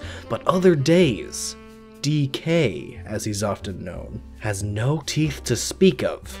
I suppose you don't really need teeth to mash bananas, but then how? How do they manage to reappear? Does this beast have an ability to retract his teeth? It's possible, but not the most realistic. There must be a more obvious answer. Dentures. First of all, having dentures would make him just like his grandfather, Cranky Kong, who not only has dentures, but has amazing sleight of hand skills to hide them all. Where is he getting all these dentures from? So in Donkey Kong Country, Donkey Kong 64, and Mario Kart 64, we can see very clearly that DK has no teeth whatsoever, especially in the Donkey Kong Country cartoon, which is best not to speak of any further. But come Double Dash and Jungle Beat, voila! It's as if his teeth have always been there. But what's this? Super Smash Bros. And Donkey Kong Country Returns? They are missing once again. And then return in Freeze Dong. But it's not just entire games that they are completely missing or fully there. They often switch mid-game.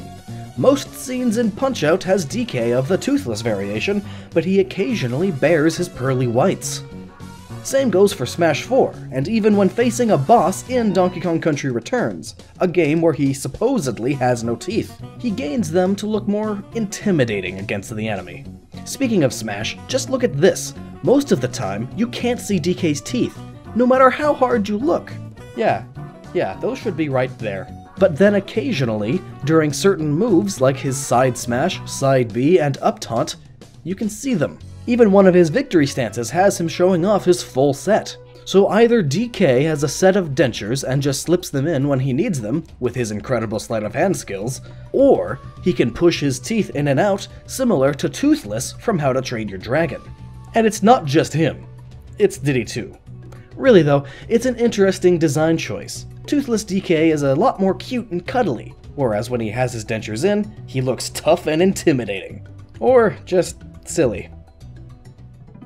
This may be common knowledge to some, but here we will look into the Donkey Kong legacy in detail, and even bring up some controversy. Modern-day Donkey Kong isn't the same ape as the Donkey Kong that kidnapped Pauline and fought Mario, who at the time was only known as Jumpman.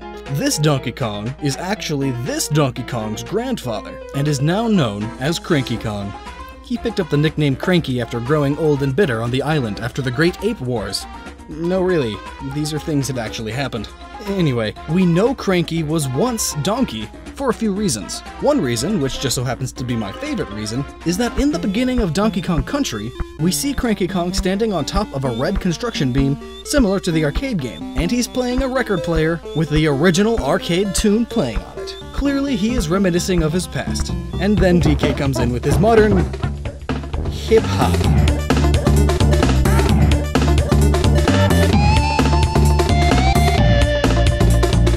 But this isn't the only way we know. Otacon in Super Smash Bros. Brawl stated that the original Donkey Kong was this Donkey Kong's grandfather. And Otacon is one trusty guy. Watch out! Cranky also makes remarks referencing this past of his, with lines like, "Whisking maidens and tossing barrels 7 days a week." Even the Donkey Kong Country manual clearly states this fact. Donkey Kong's cranky pappy is actually the original Donkey Kong who appeared in the Donkey Kong arcade classics of the 80s. So yeah, that right there should really spell it out for you. This is pretty common knowledge. But if Cranky is the original DK, and is modern DK's grandfather, then who was DK's father? Why, it was Donkey Kong Jr., who starred in the Donkey Kong Jr. games. So we have Donkey Kong Sr., Donkey Kong Jr., and now Donkey Kong III. But I said there would be some controversy, so I'm gonna bring it. There are a few issues with this. Starting with the smaller problems, in Yoshi's Island DS we see Baby Mario alongside Baby Donkey Kong, with a DK bib. But it was Donkey Kong Jr. who started the Donkey Kong clothing trend, not the original DK. So this must be intended to be modern Donkey Kong, and his bib is a reference to it eventually being a tie. Something to think about. In the GBA remake of Donkey Kong Country 3, it is stated that Cranky Kong's first starring game would eventually be a game called Cranky Kong Country. But wasn't he the star of Donkey Kong? Though maybe by starring they mean Cranky as the playable character, not the villain. Though the original Donkey Kong definitely has him in the starring role. His name is on the front of the machine. The biggest bit of controversy that involves a lot more thinking. What does Mario vs. Donkey Kong do to this whole mess? This is clearly modern DK, not the nude DK Sr., not the leotarded DK Jr., but the tie-wearing shiny-toothed DK III. And despite the original DK aging so rapidly, and modern DK being full-grown as well, how come Mario and Pauline didn't age at all? In fact, Peach and Luigi bots are here too, and this is clearly taking place in the Mushroom Kingdom, not Brooklyn like the original arcade game. And Pauline is seen here merely as a VIP guest. It's as if this is when Mario and Pauline first met. And looking at the game manual, it says, "Looks like Donkey Kong is up to his old tricks again." Yes! His old tricks of kidnapping Pauline and throwing barrels downstairs. Those are definitely what this Donkey Kong did. Yeah. Not this one, which became this one, but this one. It's just something fun to think about. The overall Nintendo canon is that Cranky Kong was the original Donkey Kong. But that doesn't mean there aren't going to be a few contradictions every now and then. After all, no game company is perfect. I've never really been big on alcohol, though I've only been 21 for, 6 months? Though for a while I was trying a lot of different kinds. I even went to a pub and got a beer sample. Every single one of them sucked. But anyway, that does make me curious about who are the drunkest characters in gaming. No, that's too easy. Games like GTA and Red Dead Redemption, you sort of expect games like these to have wholly hammered individuals. No. What I wonder is which games and characters do we assume are innocent, but actually have a huge alcohol kick? So making a rule, no games or characters that are M-rated, because that makes things way too easy. Now, how could you even make a list like this without including Soda Popinski? It's so obvious that I'm just gonna throw him up as number 5. In America, it's implied by his name that the bottles he drinks are merely full of soda, but being that this game is full of heavy stereotypes, and that Popinski is Russian, and the Russian stereotype is that they're all drunk on vodka all the time, it makes perfect sense that in the original version of the game, his name was in fact Vodka Drunkinski. He's drunk on the battlefield. There's no other way to put it. And speaking of battlefields, fighting back goblins and other such monsters in Dragon's Crown is a blast, especially with all your friends, including Tiki. Imagine Navi and cross her with Tinkerbell, and remove the whole annoying factor. You get Tiki. The thing is, despite being a young and innocent looking fairy, she's a hardcore drunk. Every single time you visit the tavern to plan your next mission, she's literally bathing in a goblet, drunk out of her mind. With such a small body, 1 cup of anything is enough to get her totally wasted. Plus, again, she's bathing in what her little stomach couldn't consume. All that alcohol will just find other ways into her body. Never heard of vodka tampons? But now we'll move away from the T rating, because you can kind of expect some level of alcoholism in T-rated games. The other 3 games I want to show you are all rated E. Meaning it's an even bigger surprise that these characters are drunks. And the first character in this E category is Wario. Wario is many things. A zombie, a vampire, a master of disguise, even a balloon. Is this what causes all these images? But what not very many people know is that he is also extremely weak to alcohol, which is surprising for an Italian. He gets drunk insanely easily, as seen in the Japanese version of Wario Land 2. This bird thing gets threatened by Wario's presence, and sees that the only option is to throw his glass full of beer all over you. That's the smart thing to do, and Wario gets full-on drunk, almost immediately, from having a single mug of beer thrown at his face. Most beer only has about 5% alcohol, meaning it would normally take quite a bit to get a guy as large as Wario drunk. But nope, a splash in the face is all that it takes. Sucks for him. Granted, it doesn't suck as much as what the bird throws at him in the American version of the game, which is a bomb. Because how dare we show the consumption of alcohol? Let's just show a bomb exploding in someone's face instead. Violence is fine. That is the American way, after all. Of all the Mario characters to get drunk, it makes sense that Wario would be the one to do that. But he's not the only one. There is another. And judging by the thumbnail of this video, you probably already know. Princess Toadstool. Yeah. Peach here enjoys getting all red-faced in moments of victory. And I don't just mean in all this fan art that I totally didn't Photoshop. In Super Mario Kart, upon winning first place in a cup, you are rewarded with an entire champagne bottle. Yes, a whole one. Of course, they don't drink it in the American release of the game. But in the original Japanese version, they do. Characters besides Peach are seen drinking from it too. Bowser even pours the whole thing in his mouth. But he's a huge turtle thing. It'll take a lot more than that to even get him barely tipsy. But Peach, on the other hand, whoa, calm down! She just tips the bottle up and drinks the whole thing. Champagne is at minimum about 12% alcohol. And young women like Peach tend to get a little tipsy after just a glass or two. And she just chugs the whole thing. Woo! And now I have one more character to share with you, and he is easily the hardest alcohol hitter in gaming.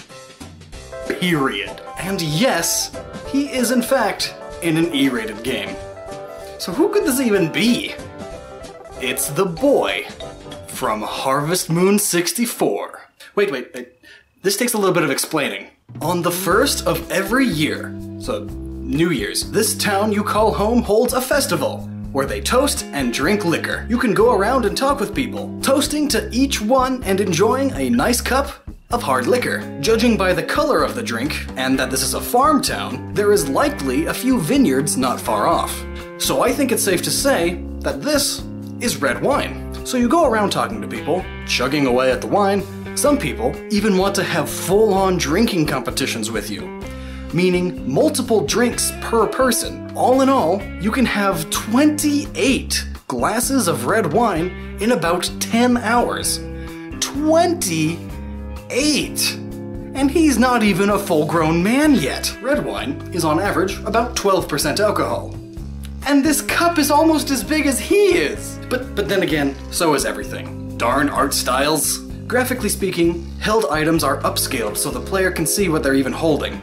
So let's play it safe and assume that these glasses hold 8 ounces of wine.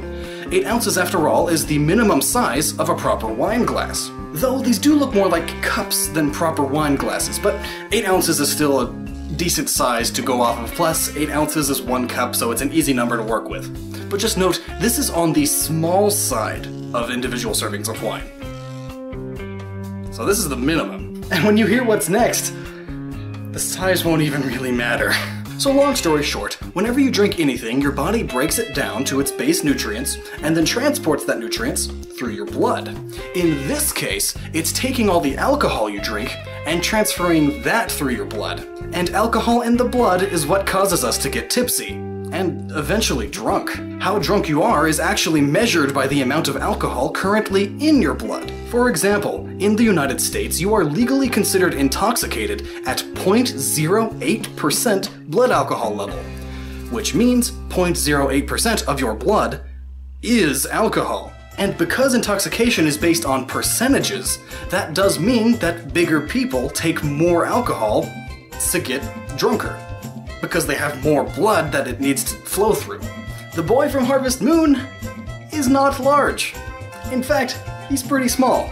But again, it's kinda hard to tell exactly how large it is because artistically they make everyone about the same size. But we do know that he's younger than most and is not necessarily well built. So let's go with 68 kilograms, which is about 150 pounds. Knowing all this, we can punch the numbers into some blood alcohol level calculators, which do exactly as they sound they should do. It calculates your blood's alcohol content, and it gives us an astonishing answer. 1.11%. 1.11%. Do you know what that can do to you? It's not pretty. At 0.08%, you are legally drunk. You can no longer drive by law. You have mild euphoria and some bit of visual impairment. Around 0.15%, you feel buzzed and have vastly decreased inhibitions. Around 0.25%, you are nauseated and confused.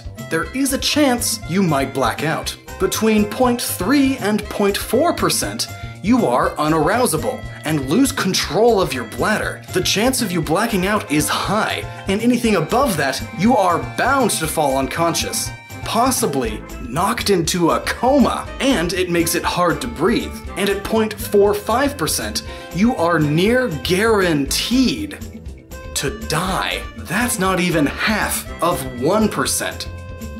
And this boy is at 1.11%. If he ain't king of the drunks, I don't know what he is. Give that boy a round of applause.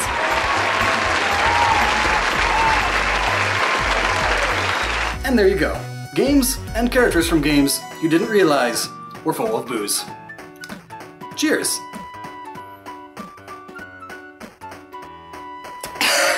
Oh, that's awful. Have you ever just Googled yourself out of sheer curiosity to see what popped up?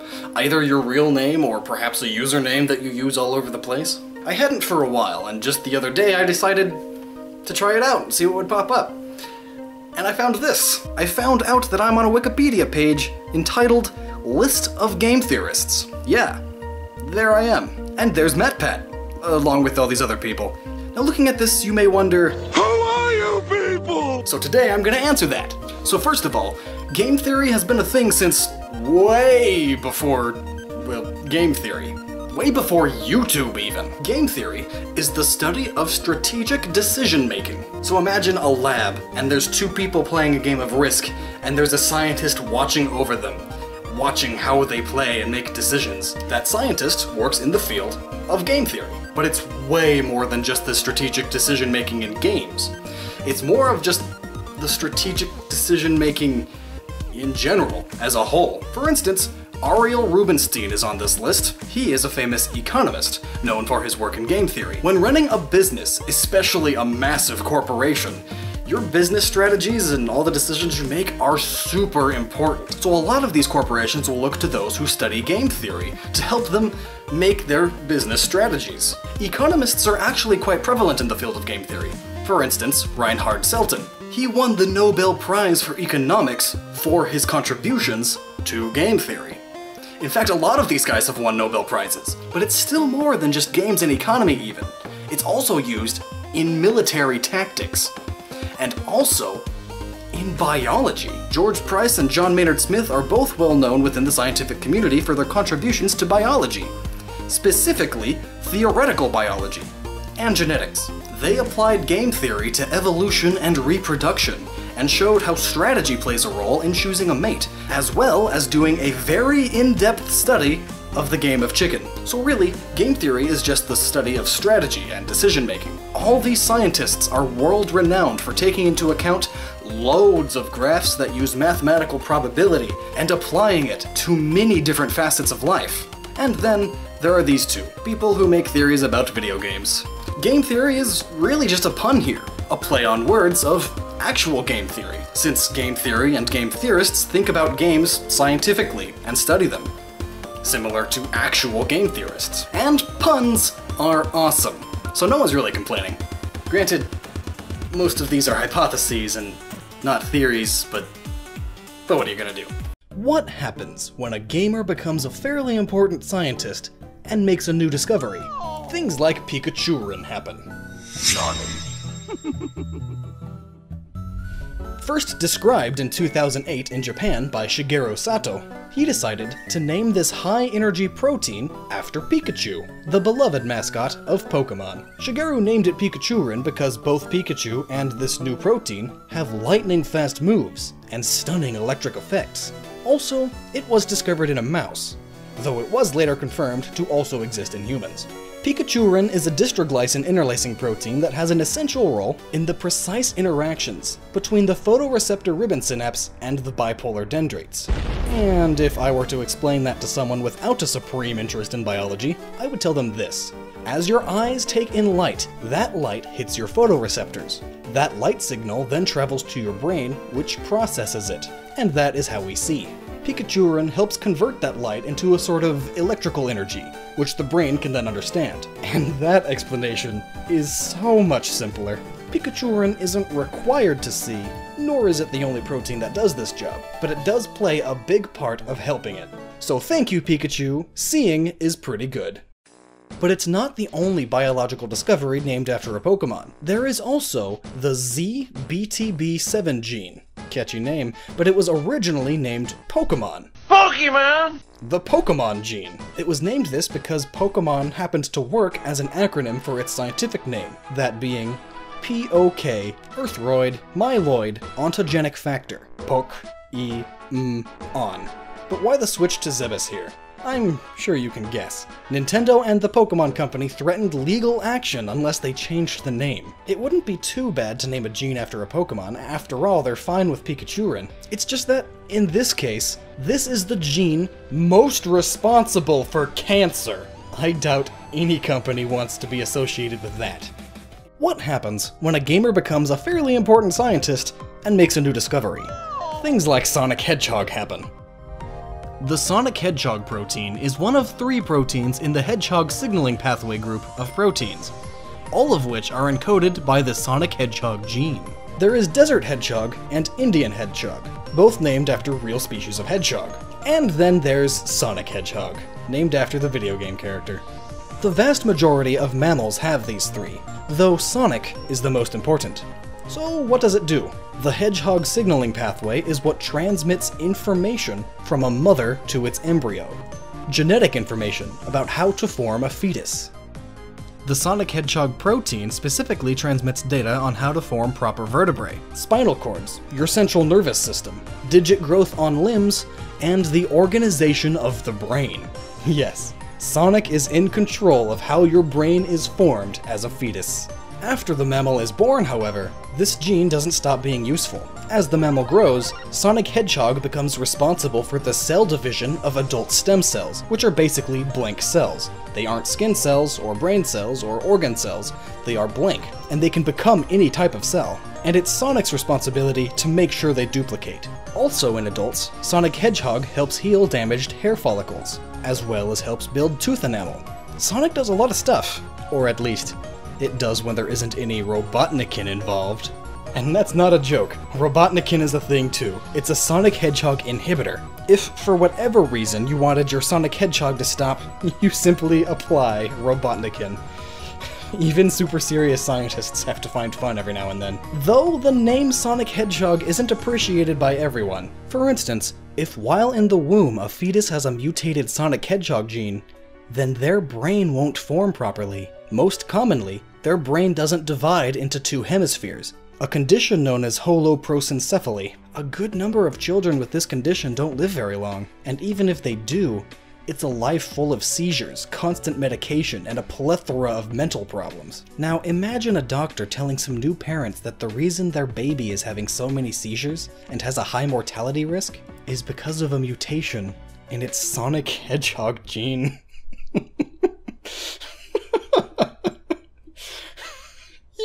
You just can't take it seriously.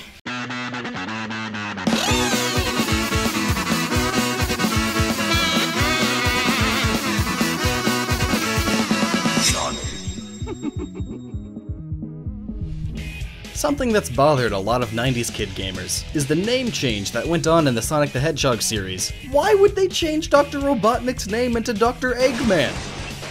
Let's go over that.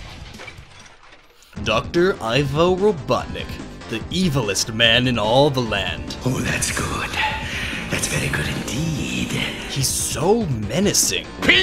And not. Despite the many different looks of Robotnik, he's still been Dr. Robotnik from his distribution to the West all the way until Sonic Adventure, when they started calling him Eggman. Wait, did you hear that sentence? From his distribution to the West. To the West. That's right, he's only been known as Dr. Robotnik in the Western world, and originally only in Sonic 1's instruction manual. In Japan, he's always been known as Dr. Eggman. Yeah, even in the classic Sonic games. If you read the names of Robotnik's ships, they are all labeled as Eggman, so why would Sega of America switch him to Robotnik? Some think that it's because American distributors wanted him to sound more menacing, and since at the time we were fresh out of the Cold War, making his name sound Russian is a good way to do that. Robotnik sounds like Sputnik, the Russian satellite that struck fear in Americans when it was launched. Russia beat us to space! Oh, the humanity! After some time and popularity gain, a few Sonic cartoons started appearing in the West, and they frequently said Robotnik. This is what drilled that name into our little heads. So upon later hearing Sonic call him Eggman, I guess Eggman's got one of them. What? What? It was enraging. What the crap is an Eggman? Well, he's been Eggman here in the West for quite some time now, so I'm sure the bulk of us have accepted that he's Eggman now. No, my childhood will not be ruined. Sonic hasn't existed since 1998. I'm just hoping to clear up any remaining bits of confusion. So have some fun facts. It's not fun, nor is it a fact. You're stupid. While in Japan he's always been known as Eggman, this has always been a nickname. His full name is and has always been Dr. Ivo Robotnik. Sonic and his friends simply use Eggman as an insult because he's so egg-shaped. If it isn't Sonic! Look, it's a giant coffee egg. I am Dr. Robotnik, the greatest scientific genius in the world! Whatever you say, Eggman. This was the first time we in the West heard the name Eggman, and if you understand the context, whatever you say, Eggman, it was Sonic insulting him. In an interview, the creator stated that they made this scene this way exclusively to clear up the confusion about his name. Starting with, I am Dr. Robotnik, is a way to remind us all and reassure us that his name is in fact Dr. Robotnik. Then, Sonic calls him Eggman as an insult, and proceeds to only call him Eggman from then on. Sonic and his friends call him Eggman so much that he eventually took the name and began calling himself that. This scene is a pretty clever way of storytelling to clear up changes that some guy at Sega of America sillily made. Though really, they had a good reason to change it. First of all, as I have already mentioned, it's a more sinister name, and at the time, a ton of children's cartoons were all about environmentalism and saving the planet and animals. So a guy who shoves animals into robots and destroys forests with a name like Robotnik makes a lot of sense. It is also possible that they feared a lawsuit from John Lennon over the Eggman title, since the Beatles have a hit song by the same name. Granted, the song nowadays is more well known as I Am the Walrus. In fact, the name Ivo Robotnik could even be a reference to John Lennon. Ivo is short for the name Ivor, which is a common variation of the name Ivan. Ivan has its roots in Russian. In fact, it's the Russian version of John. The name Robotnik has its roots in Czech, and can be translated as slave worker. If you know the Beatles song I Am the Eggman, also known as I Am the Walrus, John Lennon plays the role of the Eggman. So the Eggman, who is John Lennon and Ivo Robotnik, can be translated as John the Slave Worker, or you could even translate it as John the Working Class Hero, which is another song by John Lennon. Taking it even further, John's son's name is Julian, and coincidentally enough, in the Sonic the Hedgehog cartoon, Robotnik's first name was changed to Julian. Another fun fact is that Dr. Eggman was designed after Theodore Roosevelt, and I'll just leave you with that. So, Dr. Ivo Robotnik has always been his real name, and Eggman has always been his nickname in Japan, and has been his nickname in the Western world since Sonic Adventure. And now you know! What you are looking at is nothing. Nothing but a point. As you have learned in geometry, a point has no space, no dimension. It's imaginary, a position within a system. But now if we add another point and draw a line between them, we now have a diagram of the first dimension. Anything existing within the first dimension only has length, point A to point B. It's a line. There is only left and right. No up or down, or forwards and backwards. Now if I were to draw another line, you can recognize this as a graph, X and Y. There is now left, right, and up and down, kind of like Mr. Game & Watch. But now if we add another line, we get the Z-axis, the third dimension, where all of us reside, including all the other Smash characters. Most modern video games use models moving within a 3D virtual world, and now if we were to again think about all the Smash Bros. Characters, Mr. Game & Watch is the only one stuck in the second dimension. So what would it be like to live life as a two-dimensional being? How would seeing in the third dimension work for someone like Mr. Game & Watch? Imagining a world with length and width but no depth is mind-boggling, a good mind exercise. But is something physically existing or even physically living even possible in such a world? I'd like to point to the book Flatland by Edwin Abbott, published in 1884. There's also a low-budget animated movie based on the book, and I'll be using clips from that to explain some of my points.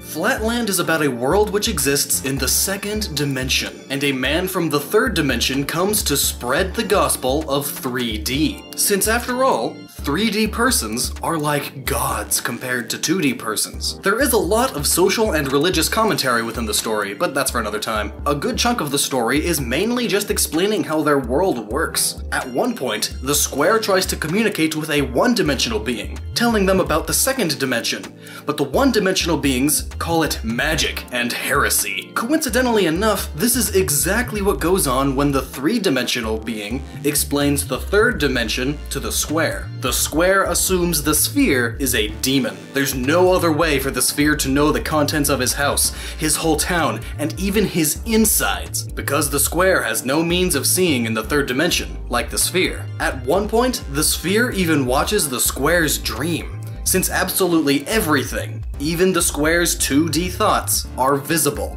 from the 3D perspective. What's interesting is that their eyes are on the outside of their bodies. This is because if their eyes were on the inside, like how you would normally draw someone from the side, that would mean all they can see is the inside of their face. So now with the eye on the outside, they can see the world around them. But what is that like? You might assume the explanation would be like this. In the second dimension, all you see are lines, like this. But in reality, the second dimension is infinitely thin. Zero thickness whatsoever. So in reality, this is what you would see. So to get around in a world like this, all the creatures would have to feel everything and see colors and intensity rather than depth. They can feel how close they are to something, as well as how intense its brightness is. If you were to pass a human through their 2D world, their 2D perspective, then the human would look more like an MRI scan slice. So from the perspective of a 2D being, we could pop in and out of existence as if by magic, which is why the square was so terrified of the sphere. Our 3D shape and texture would be inconceivable to the 2D beings, since texture is only possible in the third dimension. But then from our perspective, these 2D lines would be useless information to us. Though perhaps this line, while useless to us, is all it really takes to move around in the second dimension. After all, these creatures have lived in it all their lives. Surely they are accustomed to it. And even without sight, there is feel. Feel as in physical touch, but also electromagnetism, or aura. Back to Mr. Game & Watch, he clearly has no eyes, because truly seeing in 2D is all theoretical, and without other cues like constant sound and feeling the world around you, sight by itself in the second dimension is quite meaningless, which is why Mr. Game & Watch has no eyes. But sight isn't the only issue. moving around in a 3D world as a 2D being would require immense strength just to hold yourself upright. And even the slightest breeze could whisk you away. Because you are infinitely thin, and thus, infinitely light. But when fighting, this thinness also has quite an advantage.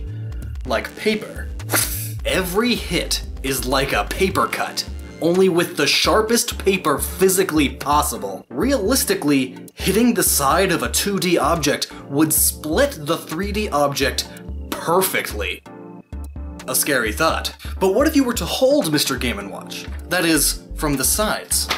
As in, his sides where he is flat. If you were to clap him between your hands, would you just feel your hands? Because he has zero depth at all, so really, there should be no space whatsoever between your hands. Or, would feeling him be like feeling the smoothest surface imaginable? Because in 2D, there's no such thing as roughness, no such thing as texture, because that can only exist where we have depth. So would he be a ridiculously silky smooth little man? Oh, yeah. Yeah. So in conclusion, being Mr. Game & Watch, or any 2D being in a 3D world, not only requires immense strength, but it also grants you impossible sharpness, impossible smoothness, but also no sight at all. Or at least limited sight. Very, very limited. So to the point where it might as well not be used. So you'd have to feel the world around you, either physically or through echolocation, like dolphins. Or feeling electromagnetic fields, like what sharks do. Or perhaps they feel in a more spiritual way, like that of Lucario. And speaking of spirituality and dimensions, being a 2D being and looking up at a 3D being would be like looking in the face of an angel, or a demon, depending on how they want to act around you. And vice versa, being a 3D being looking down upon a 2D world, you would see everything, even their thoughts. So it would make us 3D beings feel like gods to them. So if us 3D beings are like that to 2D beings, then what are 4D beings like to us? And what about 5-dimensional beings? 6-dimensional beings? Science has said that there are about 11 dimensions. Some scientists say 10. It's between 10 and 11, that's the debate. Anyway, get your philosophical and physicist sides out and tell me down below what you think. Bethesda. This game developer and publisher are best known for its highly immersive and expansive worlds found within the Elder Scrolls and Fallout. They are also known for releasing games filled to the brim with bugs. But that's beside the point. With Fallout 4 just around the corner, I thought it would be interesting to find out what Bethesda's first game ever was. Bethesda got their start in the same place they are now, primarily on PC gaming. Throughout the 80s, PC gaming was significantly different than it is today. You had only a few options for pre-built computers, and they boasted about screens, now with color, and 512 kilobytes of RAM, and even a working clock! Who would have thought? Home computers were still in their youth, while video game consoles like the NES were just sparking and booming with popularity. So most game developers were in the process of moving over to exclusive console gaming rather than PC gaming. But not Bethesda. In fact, while Bethesda would release its first game in 1986, they would stick to PC gaming exclusively until 2001.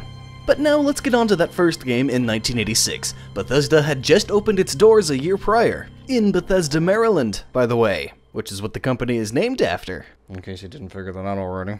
When the time came to reveal their first game, they truly showed off their programming skills.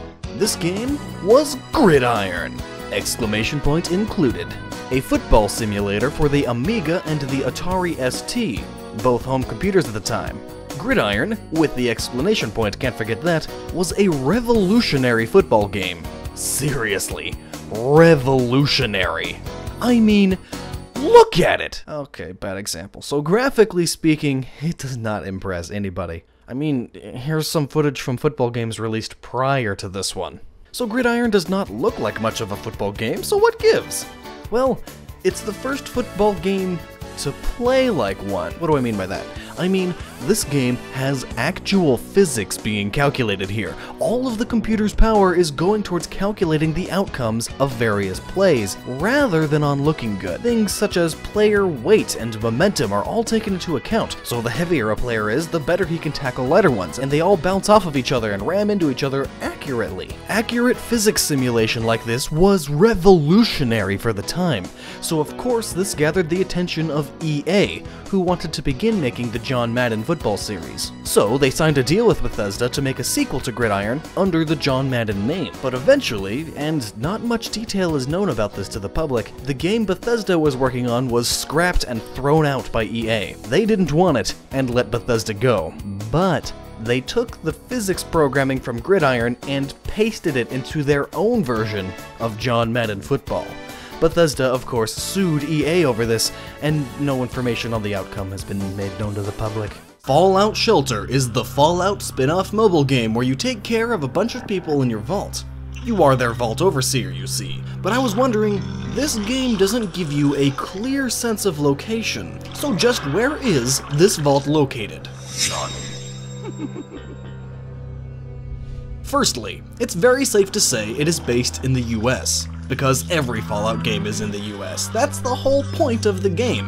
1950s US style. And now we'll look outside for some clues. There are mountains. This is a feature that's actually not too common in the US. Most people in the US have them on their horizons, but that's because most people in the US live on the sides, where they all happen to be. So we know this game has to be based on one of the sides of the US. My next thought was, maybe since it's a spin-off, it's located near an area we've already been in a previous Fallout game. The first Fallout takes place in Southern California, the second in Northern California, making this the only game or piece of media ever to recognize my hometown's existence.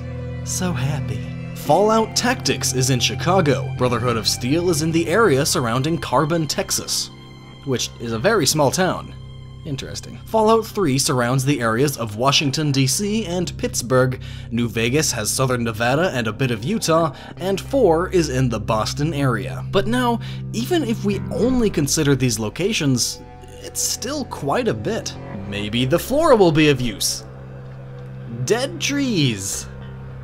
Well, this one with its low branches and being a tall triangle shape makes it likely to be a pine or evergreen, but both of those basically grow everywhere on the North American coasts. Maybe if we look at the people you can get in this game are very ethnically diverse. You basically get an equal amount of each race, which is crazy inaccurate, but political agendas aside, this basically rules out NorCal, Utah, and Oregon, as they are all whiter than a cheesecake. But as for other locations, none of them are quite as close to equal all races as Fallout Shelter. But at least most of these other areas are still significantly more diverse than these ones.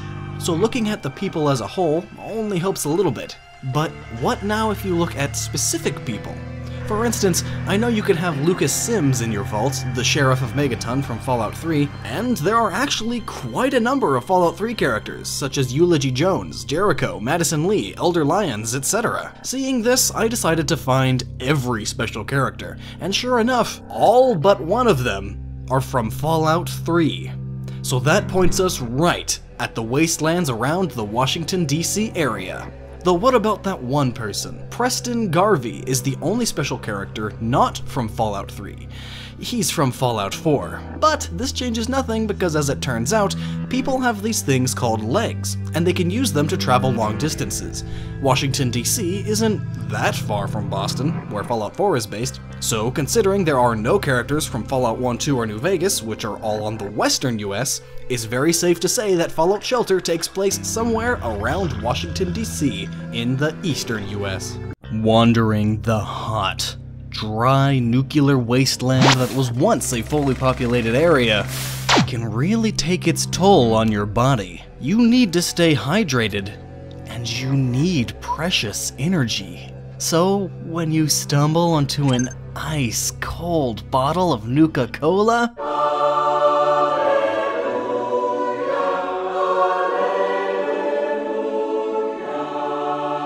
I mean, sure, it may be flatter than Lucina, but it's the one moment of true bliss you've had since entering this godforsaken wasteland. Then, off in the distance, you see it. A light blue glow from within a window. You break in and you see it. Nuka-Cola Quantum. You've seen the ads. It has twice the calories, twice the carbohydrates, twice the caffeine, and twice the taste. And to make it stand out more on the shelves and give it that extra kick, the Quantum includes a mild radioactive isotope. So it even makes your urine glow with radiation. Yay! This drink often has many jokes surrounding it, but what would drinking it actually do to you? None. The typical tale goes that Nuka-Cola Quantum was never fully tested long-term, and while they were beginning testing and sending it out to testers, well, the war happened. So no one truly knows the long-term effects of drinking Nuka-Cola Quantum. But what we do know is how they made it glow. They used strontium isotopes.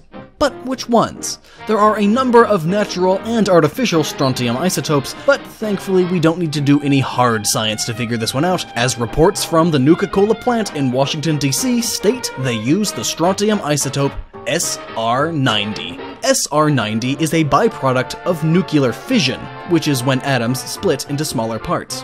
And SR90 isn't terribly radioactive. It's used in things like televisions, thermal generators, and spacecrafts. It's even used for its glowing properties in things like glow sticks and glow-in-the-dark paints. It can even glow in its pure form, though not as much as Nuka-Cola Quantum. But all of these things I've mentioned are things you would not typically ingest. Well, SR90 is also used in toothpaste for sensitive teeth. Which, I mean, I know you aren't supposed to ingest toothpaste, but you always do a little. But SR90 is also used in bone vitamins. Vitamins for increasing your bone strength. Though, in very minute amounts. But neither of these things really glow. So Nuka-Cola Quantum must be using significantly more of it. So what are the long-term effects of being exposed to larger amounts of SR90? I mean, after all, SR90 was among the most important isotopes regarding health impacts after the Chernobyl disaster. Well, thankfully, just being exposed to SR90, by itself that is, quote, not a major concern because strontium-90 emits no gamma radiation, and its decay product, yttrium-90, emits only a small amount, end quote. That's said by the Health Physics Society, an organization whose primary objective is to study and document the effects of various kinds of radiation on human health. Oh, so that's good, but the same study also says strontium is a health hazard only if it is taken into the body. Oh. Well, great! So exactly what we're doing with Nuka-Cola Quantum! And this is why SR90 was super terrible during the Chernobyl incident. Not because it was one of the types of radiation to harm humans for being too close to something, but because SR90 got into the water supply, and people would drink it. Thankfully though, our bodies for the most part know what they're doing. And thus around 80% of any ingested amount of strontium is sent straight out of the body through urination. But that remaining 20% can be all it takes to deal some damage, though only if you ingest strontium in large amounts. So there's nothing to really fear from toothpaste and calcium tablets. There simply isn't enough SR90 to cause harm in those. But if someone were to be drinking multiple bottles of soda that has so much SR90 in it that it glows, that is going to cause some health problems. So what are those health problems? Well, in the body, it acts similar to calcium, as 99% of all strontium that does get stored in your body goes into your bones and bone marrow. The remaining 1% is just all over. This is why strontium is used in bone strengthening pills. When in minuscule amounts, it works alongside calcium to boost your bone power. But in larger amounts, it most commonly leads to bone cancer. And also myeloma, which is cancer of the bone marrow, and leukemia, which is blood cancer. And this is because blood is formed in the bone marrow, and if your bone marrow is irradiated, then the blood it creates can become cancerous. Bone cancer and myeloma are each considered to be one of, if not the most painful types of cancer to get. I mean, think about it. To treat cancer, you need to go through chemotherapy, which is hard and painful in itself. But at least for the most part, tumors of the flesh and organs are still squishy. But bone tumors? Imagine your bones scraping against one another. Imagine the flesh around the rough bone tumor moving around it. Plus, it makes all of your bones weak, sometimes to the point where they will frequently chip all over. Constant fracturing. Not to mention that chemotherapy and most traditional means of treating cancer patients don't work nearly as effectively on bone cancer as it does with others. Commonly, if you get bone cancer, then whichever bones are cancerous simply need to be removed and replaced by an artificial bone. But sometimes, whole limbs need to be amputated.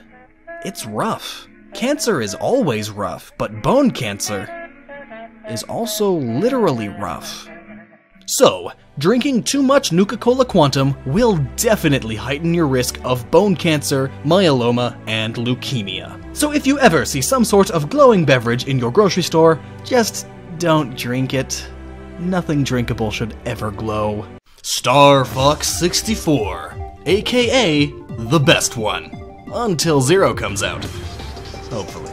A fun fact that's frequently thrown around the internet is that Fox and his crew have chopped off their legs and replaced them with robot legs. This helps them when flying, in more ways than one. Let's cover those. Becoming a pilot takes a lot of training. Not just on how to fly the jet, but on withstanding the G-forces involved. G-forces are a bit tricky to explain in a short amount of time, so I'll explain with an example.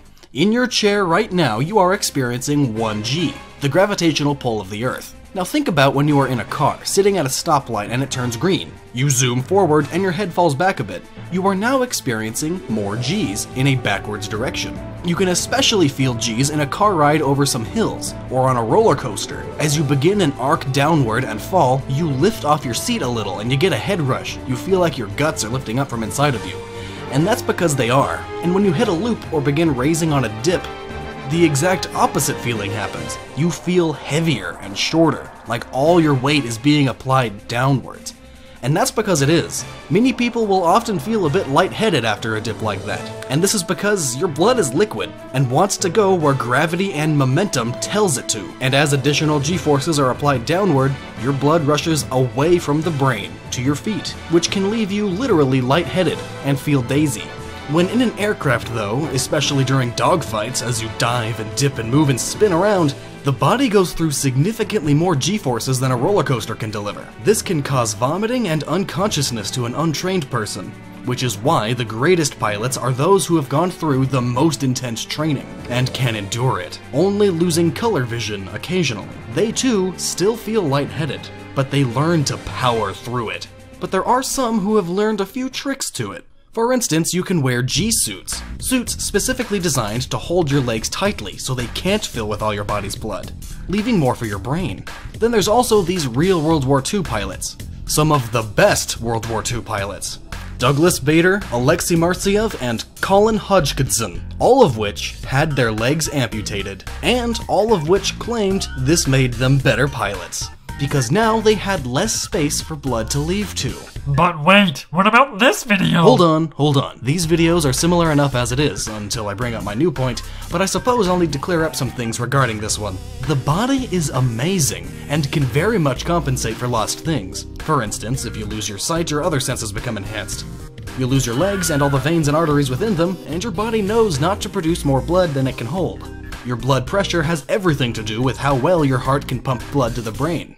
And since your body balances itself, after the limb loss, it would soon rebalance its blood pressure. Also, the path from the heart to the brain is direct, so chopping off your legs doesn't shorten the length it takes to get blood from the heart to the brain. It's these points that this video uses to bust the myth that amputating your legs makes you able to withstand more Gs. But here's what I'm now adding. I'm re-mentioning those G-suits. Those G-suits that have millions upon millions of dollars of research put into them, and are proven to allow trained pilots to withstand an extra 1 to 2 Gs than without them. Here's some more detail on how they work. Normally, when taking a lot of downward G-forces, all that blood rushes down to your feet and calves. You still have blood all throughout the body, but a lot more of it is down low, maxing out the amount your veins and arteries in the legs can hold. In other words, a larger percentage of your blood is now in your feet. With these G-suits, however, they squeeze your legs, allowing only the amount of blood required to sustain your legs through. Your legs cannot fill any further. Now, instead of all that blood pooling at your feet and legs, it pools at your hips and lower gut, which is significantly closer to your heart than your feet are. So when the G-forces return to normal, that blood reaches the heart and the brain faster than if it were at your feet. So the same can be said of amputating your legs. In Fox's case, now no blood can go anywhere below his knees, and he likely also has a sort of G-suit squeezing his thighs, meaning he doesn't have any feet distant blood that has to make its way all the way back to his heart. At most, it's at knee level, and even then, it's still mostly in his lower torso. This gets pumped back to his heart quicker, so it can refill it with oxygen in the lungs and reach the brain through its direct path. This is the only part it speeds up, not the rest. So, amputated legs are better for pilots than squeezed legs, and squeezed legs are better than just legs. In Star Fox 64's multiplayer, we see them running around. Very quickly. Like, OMG, so fast. Wow. Is Doge still funny? I'm behind on the times. Wait, was Doge ever funny? Anyway, time to add a new point. This was all in Star Fox 64, but other games to come out after Star Fox 64 contain a character named Crystal. What's most important about her, aside from her contribution to the furry fandom, is that she is very clearly seen walking around on non-robot feet. Not very earth-shattering right now, but we'll get to that. Also, Fox is seen in long pants and giant clunky boots. Some say, oh, he has normal feet and not robot feet anymore, so not canon, which is silly, and to which I say, maybe these are just long pants to protect him from the cold. He does go into a few snow and ice areas outside the comfort of a spaceship, and these large boots are to lessen the pressure of the metal legs, making it easier to walk in bogs. His robot legs are still very present within the boots. After Star Fox Adventures, we have Star Fox Assault. Crystal has now joined the Star Fox team, and a good number of characters are shown with the classic metal peg leg design, robot legs, while others look like they have legs with a newer look. They appear more like clothing. Now what's striking is that it doesn't look like Crystal has either of these versions. This looks way too much like just clothing, as it's a lot more fluid than even Falco's. So Crystal still does not have robot legs. And how does this impact her usefulness? Let's look at the character stats in Assault. The different characters' stats vary drastically between health, speed, jump, and pilot skill. One major thing is that Crystal is the worst pilot and worst vehicle user overall, while some characters are more skilled at one vehicle and may be hindered in another. And jokes about, it's because she's a woman and women can't drive, lol, aside, it could very well be that the robot legs are to better connect the pilot's otherwise unused leg muscles and nerves to better control the machines, with some leg versions being excellent at adapting to any vehicle, or maybe better suited for one and poorly compatible with another. Do you get what I mean by that? I'm saying that since these robot legs are already connected to their nerves and receive their brain signals in order to perform as amazingly as they do, they could very well plug their legs into the machines they pilot, and feel the R-Wing, or feel the Landmaster. This makes me think about episode 11 of Teen Titans, when Cyborg finishes his car and describes it like this. 100,000 horsepower plasma turbine engine, all-terrain hover jets, anti-lock air brakes, and an onboard computer that links with my systems, so I can literally feel the road. Being able to literally feel the machine you're piloting gives you a huge advantage, which is also why this is a common function in many mecha animes. And Crystal not having robot legs to plug into the machines, thus not feeling them, would definitely be a huge hindrance, making her low piloting skill make sense. The most difficult thing to prove this is that there's nothing in first person to any degree, so we can't really see anything from the character's point of view. The pilot's cockpits are either all opaque to the outside or covers the pilot from the waist down, so we have no visual way to prove this. Though, also no visual proof to disprove it, and some jet cockpits already look like these pilots are plugging their legs in place. Perhaps Star Fox Zero will shed some light on this. Being able to feel the R-Wing when in walker mode would be especially beneficial. Miyamoto recently confirmed the classic fan theory that Super Mario Bros. 3 is just a play, not actually happening. So what was that theory? That's now proven as fact. None. Super Mario Bros. 3 is hailed by many as one of the greatest 2D platformers of all time, but it had some interesting design choices that led to one of the most popular video game theories of all time. That being, Mario here is never in any real danger. This is all a setup, a play, and you, the player, are watching from the perspective of the audience. So what led to this conclusion? Well, first of all, at the beginning of the game, you are shown a big red curtain that raises and shows off the title screen. Not only this, but looking at the level design, these blocks are bolted down into the sky, and they are leaving shadows on the sky. A normally impossible feat unless the sky is only a few feet back, because it is actually just a sky-colored backdrop that the blocks are bolted to. The moving platforms also have lines cut into the sky for the machines behind the sky to move those platforms. And all of these platforms are bolted into the ceiling. And at the end of each level, you exit, stage right even, right into an area behind the scenes. This theory has always been quite popular. But recently, Nintendo UK did a Mario Myths interview with Miyamoto, and when asked about this myth, Miyamoto responded, "So, this theory is now 100% canon, but what does this mean for Mario? If Super Mario Bros. 3 was just a stage play, and Super Mario Bros. 2 was just a dream, this raises more questions.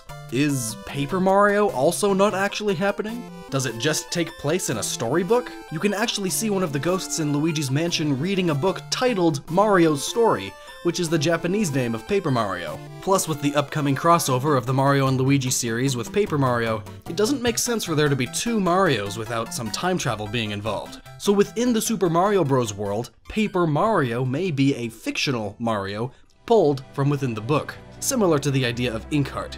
Anyway, so what is now known is that Super Mario Bros. 3 is simply a play. Perhaps one documenting and exaggerating the original tale of Super Mario Bros. And thanks to Miyamoto 27 years later, it's now confirmed as just a play. Here is an interesting question to think about. What counts as a separate game? Now, at first glance, this seems like a silly question. No one would confuse Chrono Trigger for Super Mario Galaxy.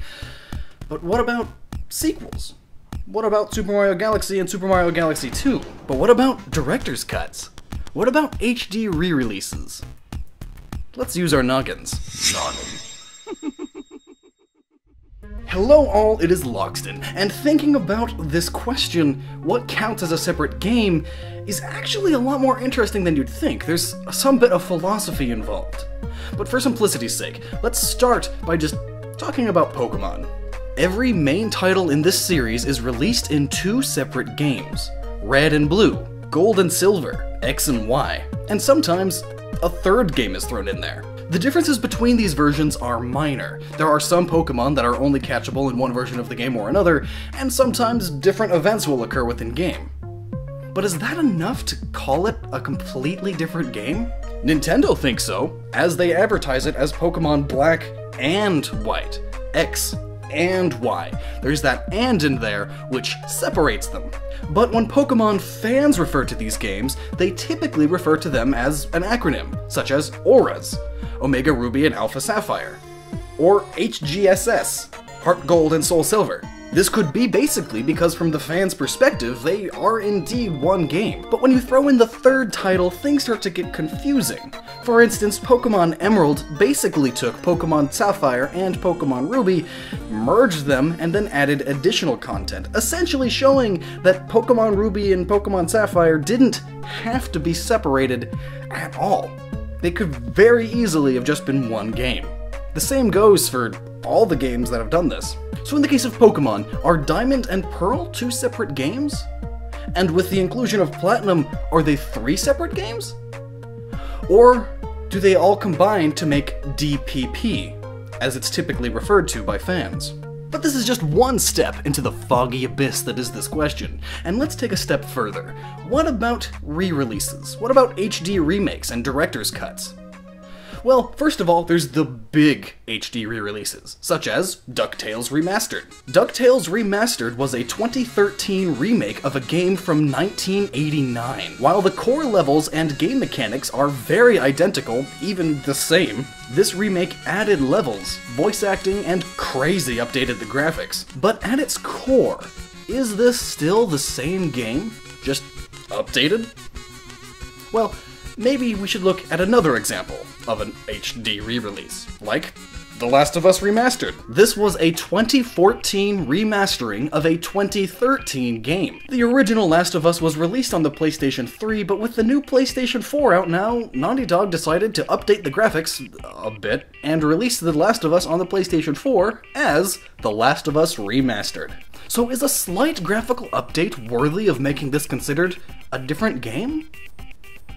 Now, let's look at director's cuts, like, for instance, Deus Ex Human Revolution director's cut. On top of the slight graphical update, it also includes additional content, that being the DLC. And Fallout 3 Game of the Year Edition is just Fallout 3 with all of the DLC pre-installed. Does that make it a different game? Now, what if you buy one set of DLC, and your friend buys a completely different set of DLC? Are you both playing the same game, or are they now different? Separate, considered to be different games altogether. If adding content to the game changes the game, that is, makes it considered a different game, then what about console exclusive content? For instance, Destiny on the PlayStation 4 has plenty of exclusive side quests. So does that make the PS4 version of Destiny completely different from the Xbox One version? Now what if you applied that logic to every multi-platform game? For instance, throwing it out there, 2013 Tomb Raider. This game has QuickTime events. On the PlayStation, the QuickTime events show shapes. On the Xbox 360 and PC, they show letters. Does that separate them because they each have different content, different graphics? So are these two separate games? Now what about games that are collections of games? Like everything just fell. Like Namco Museum 50th Anniversary. This game includes 14 classic hits. Now obviously Pac-Man and Galaga are completely separate games, but on this, do they still count as separate individual games? Do you hold in your hand, right now, 14 classic hits? Or is this one game, one Namco Museum 50th Anniversary? If you do include all of these games, are you now holding 15 games instead of the 14 it claims it has, because this in itself is another game?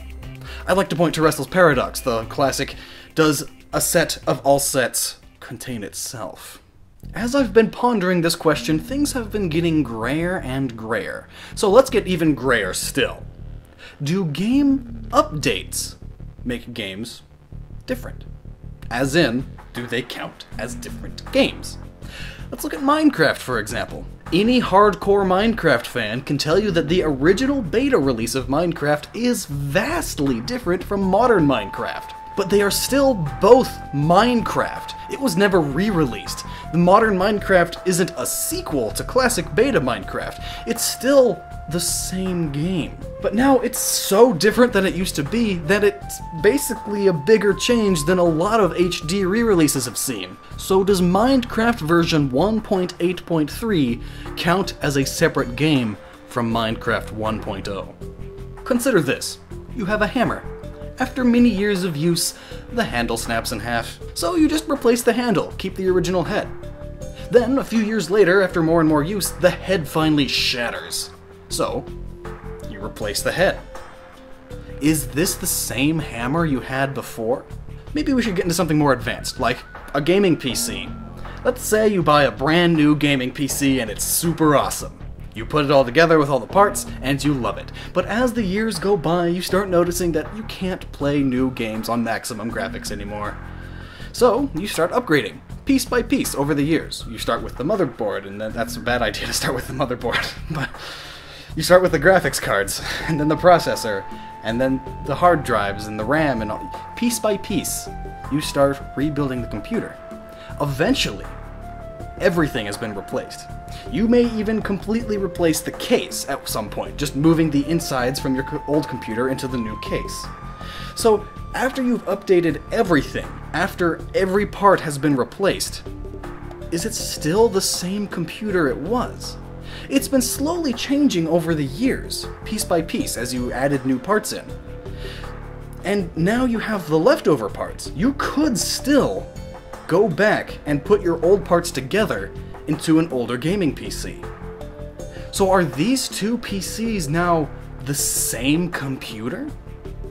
Since after all, that was your original gaming PC forever ago, but your gaming PC has been changing. On and on, just changing, until now your gaming PC is this one. So have you completely copied your gaming PC? We can go even deeper with this. Let's talk about the human body. Every 7 years, your body will have replaced every cell in its system, which is very interesting to think about. It's all at a different rate. For instance, your skin cells will rejuvenate every few weeks or so. Your spine takes the longest, 7 years. So after those 7 years, your skin has replaced itself many, many times over, but your spine is just now getting to the point where it's completely replaced itself. So if you go back in time 7 years and meet your previous self, will the universe end? That's not what this is about. But if you do that, will you be meeting yourself or a previous version of you that is completely different? Are you still the you that you were 7 years ago?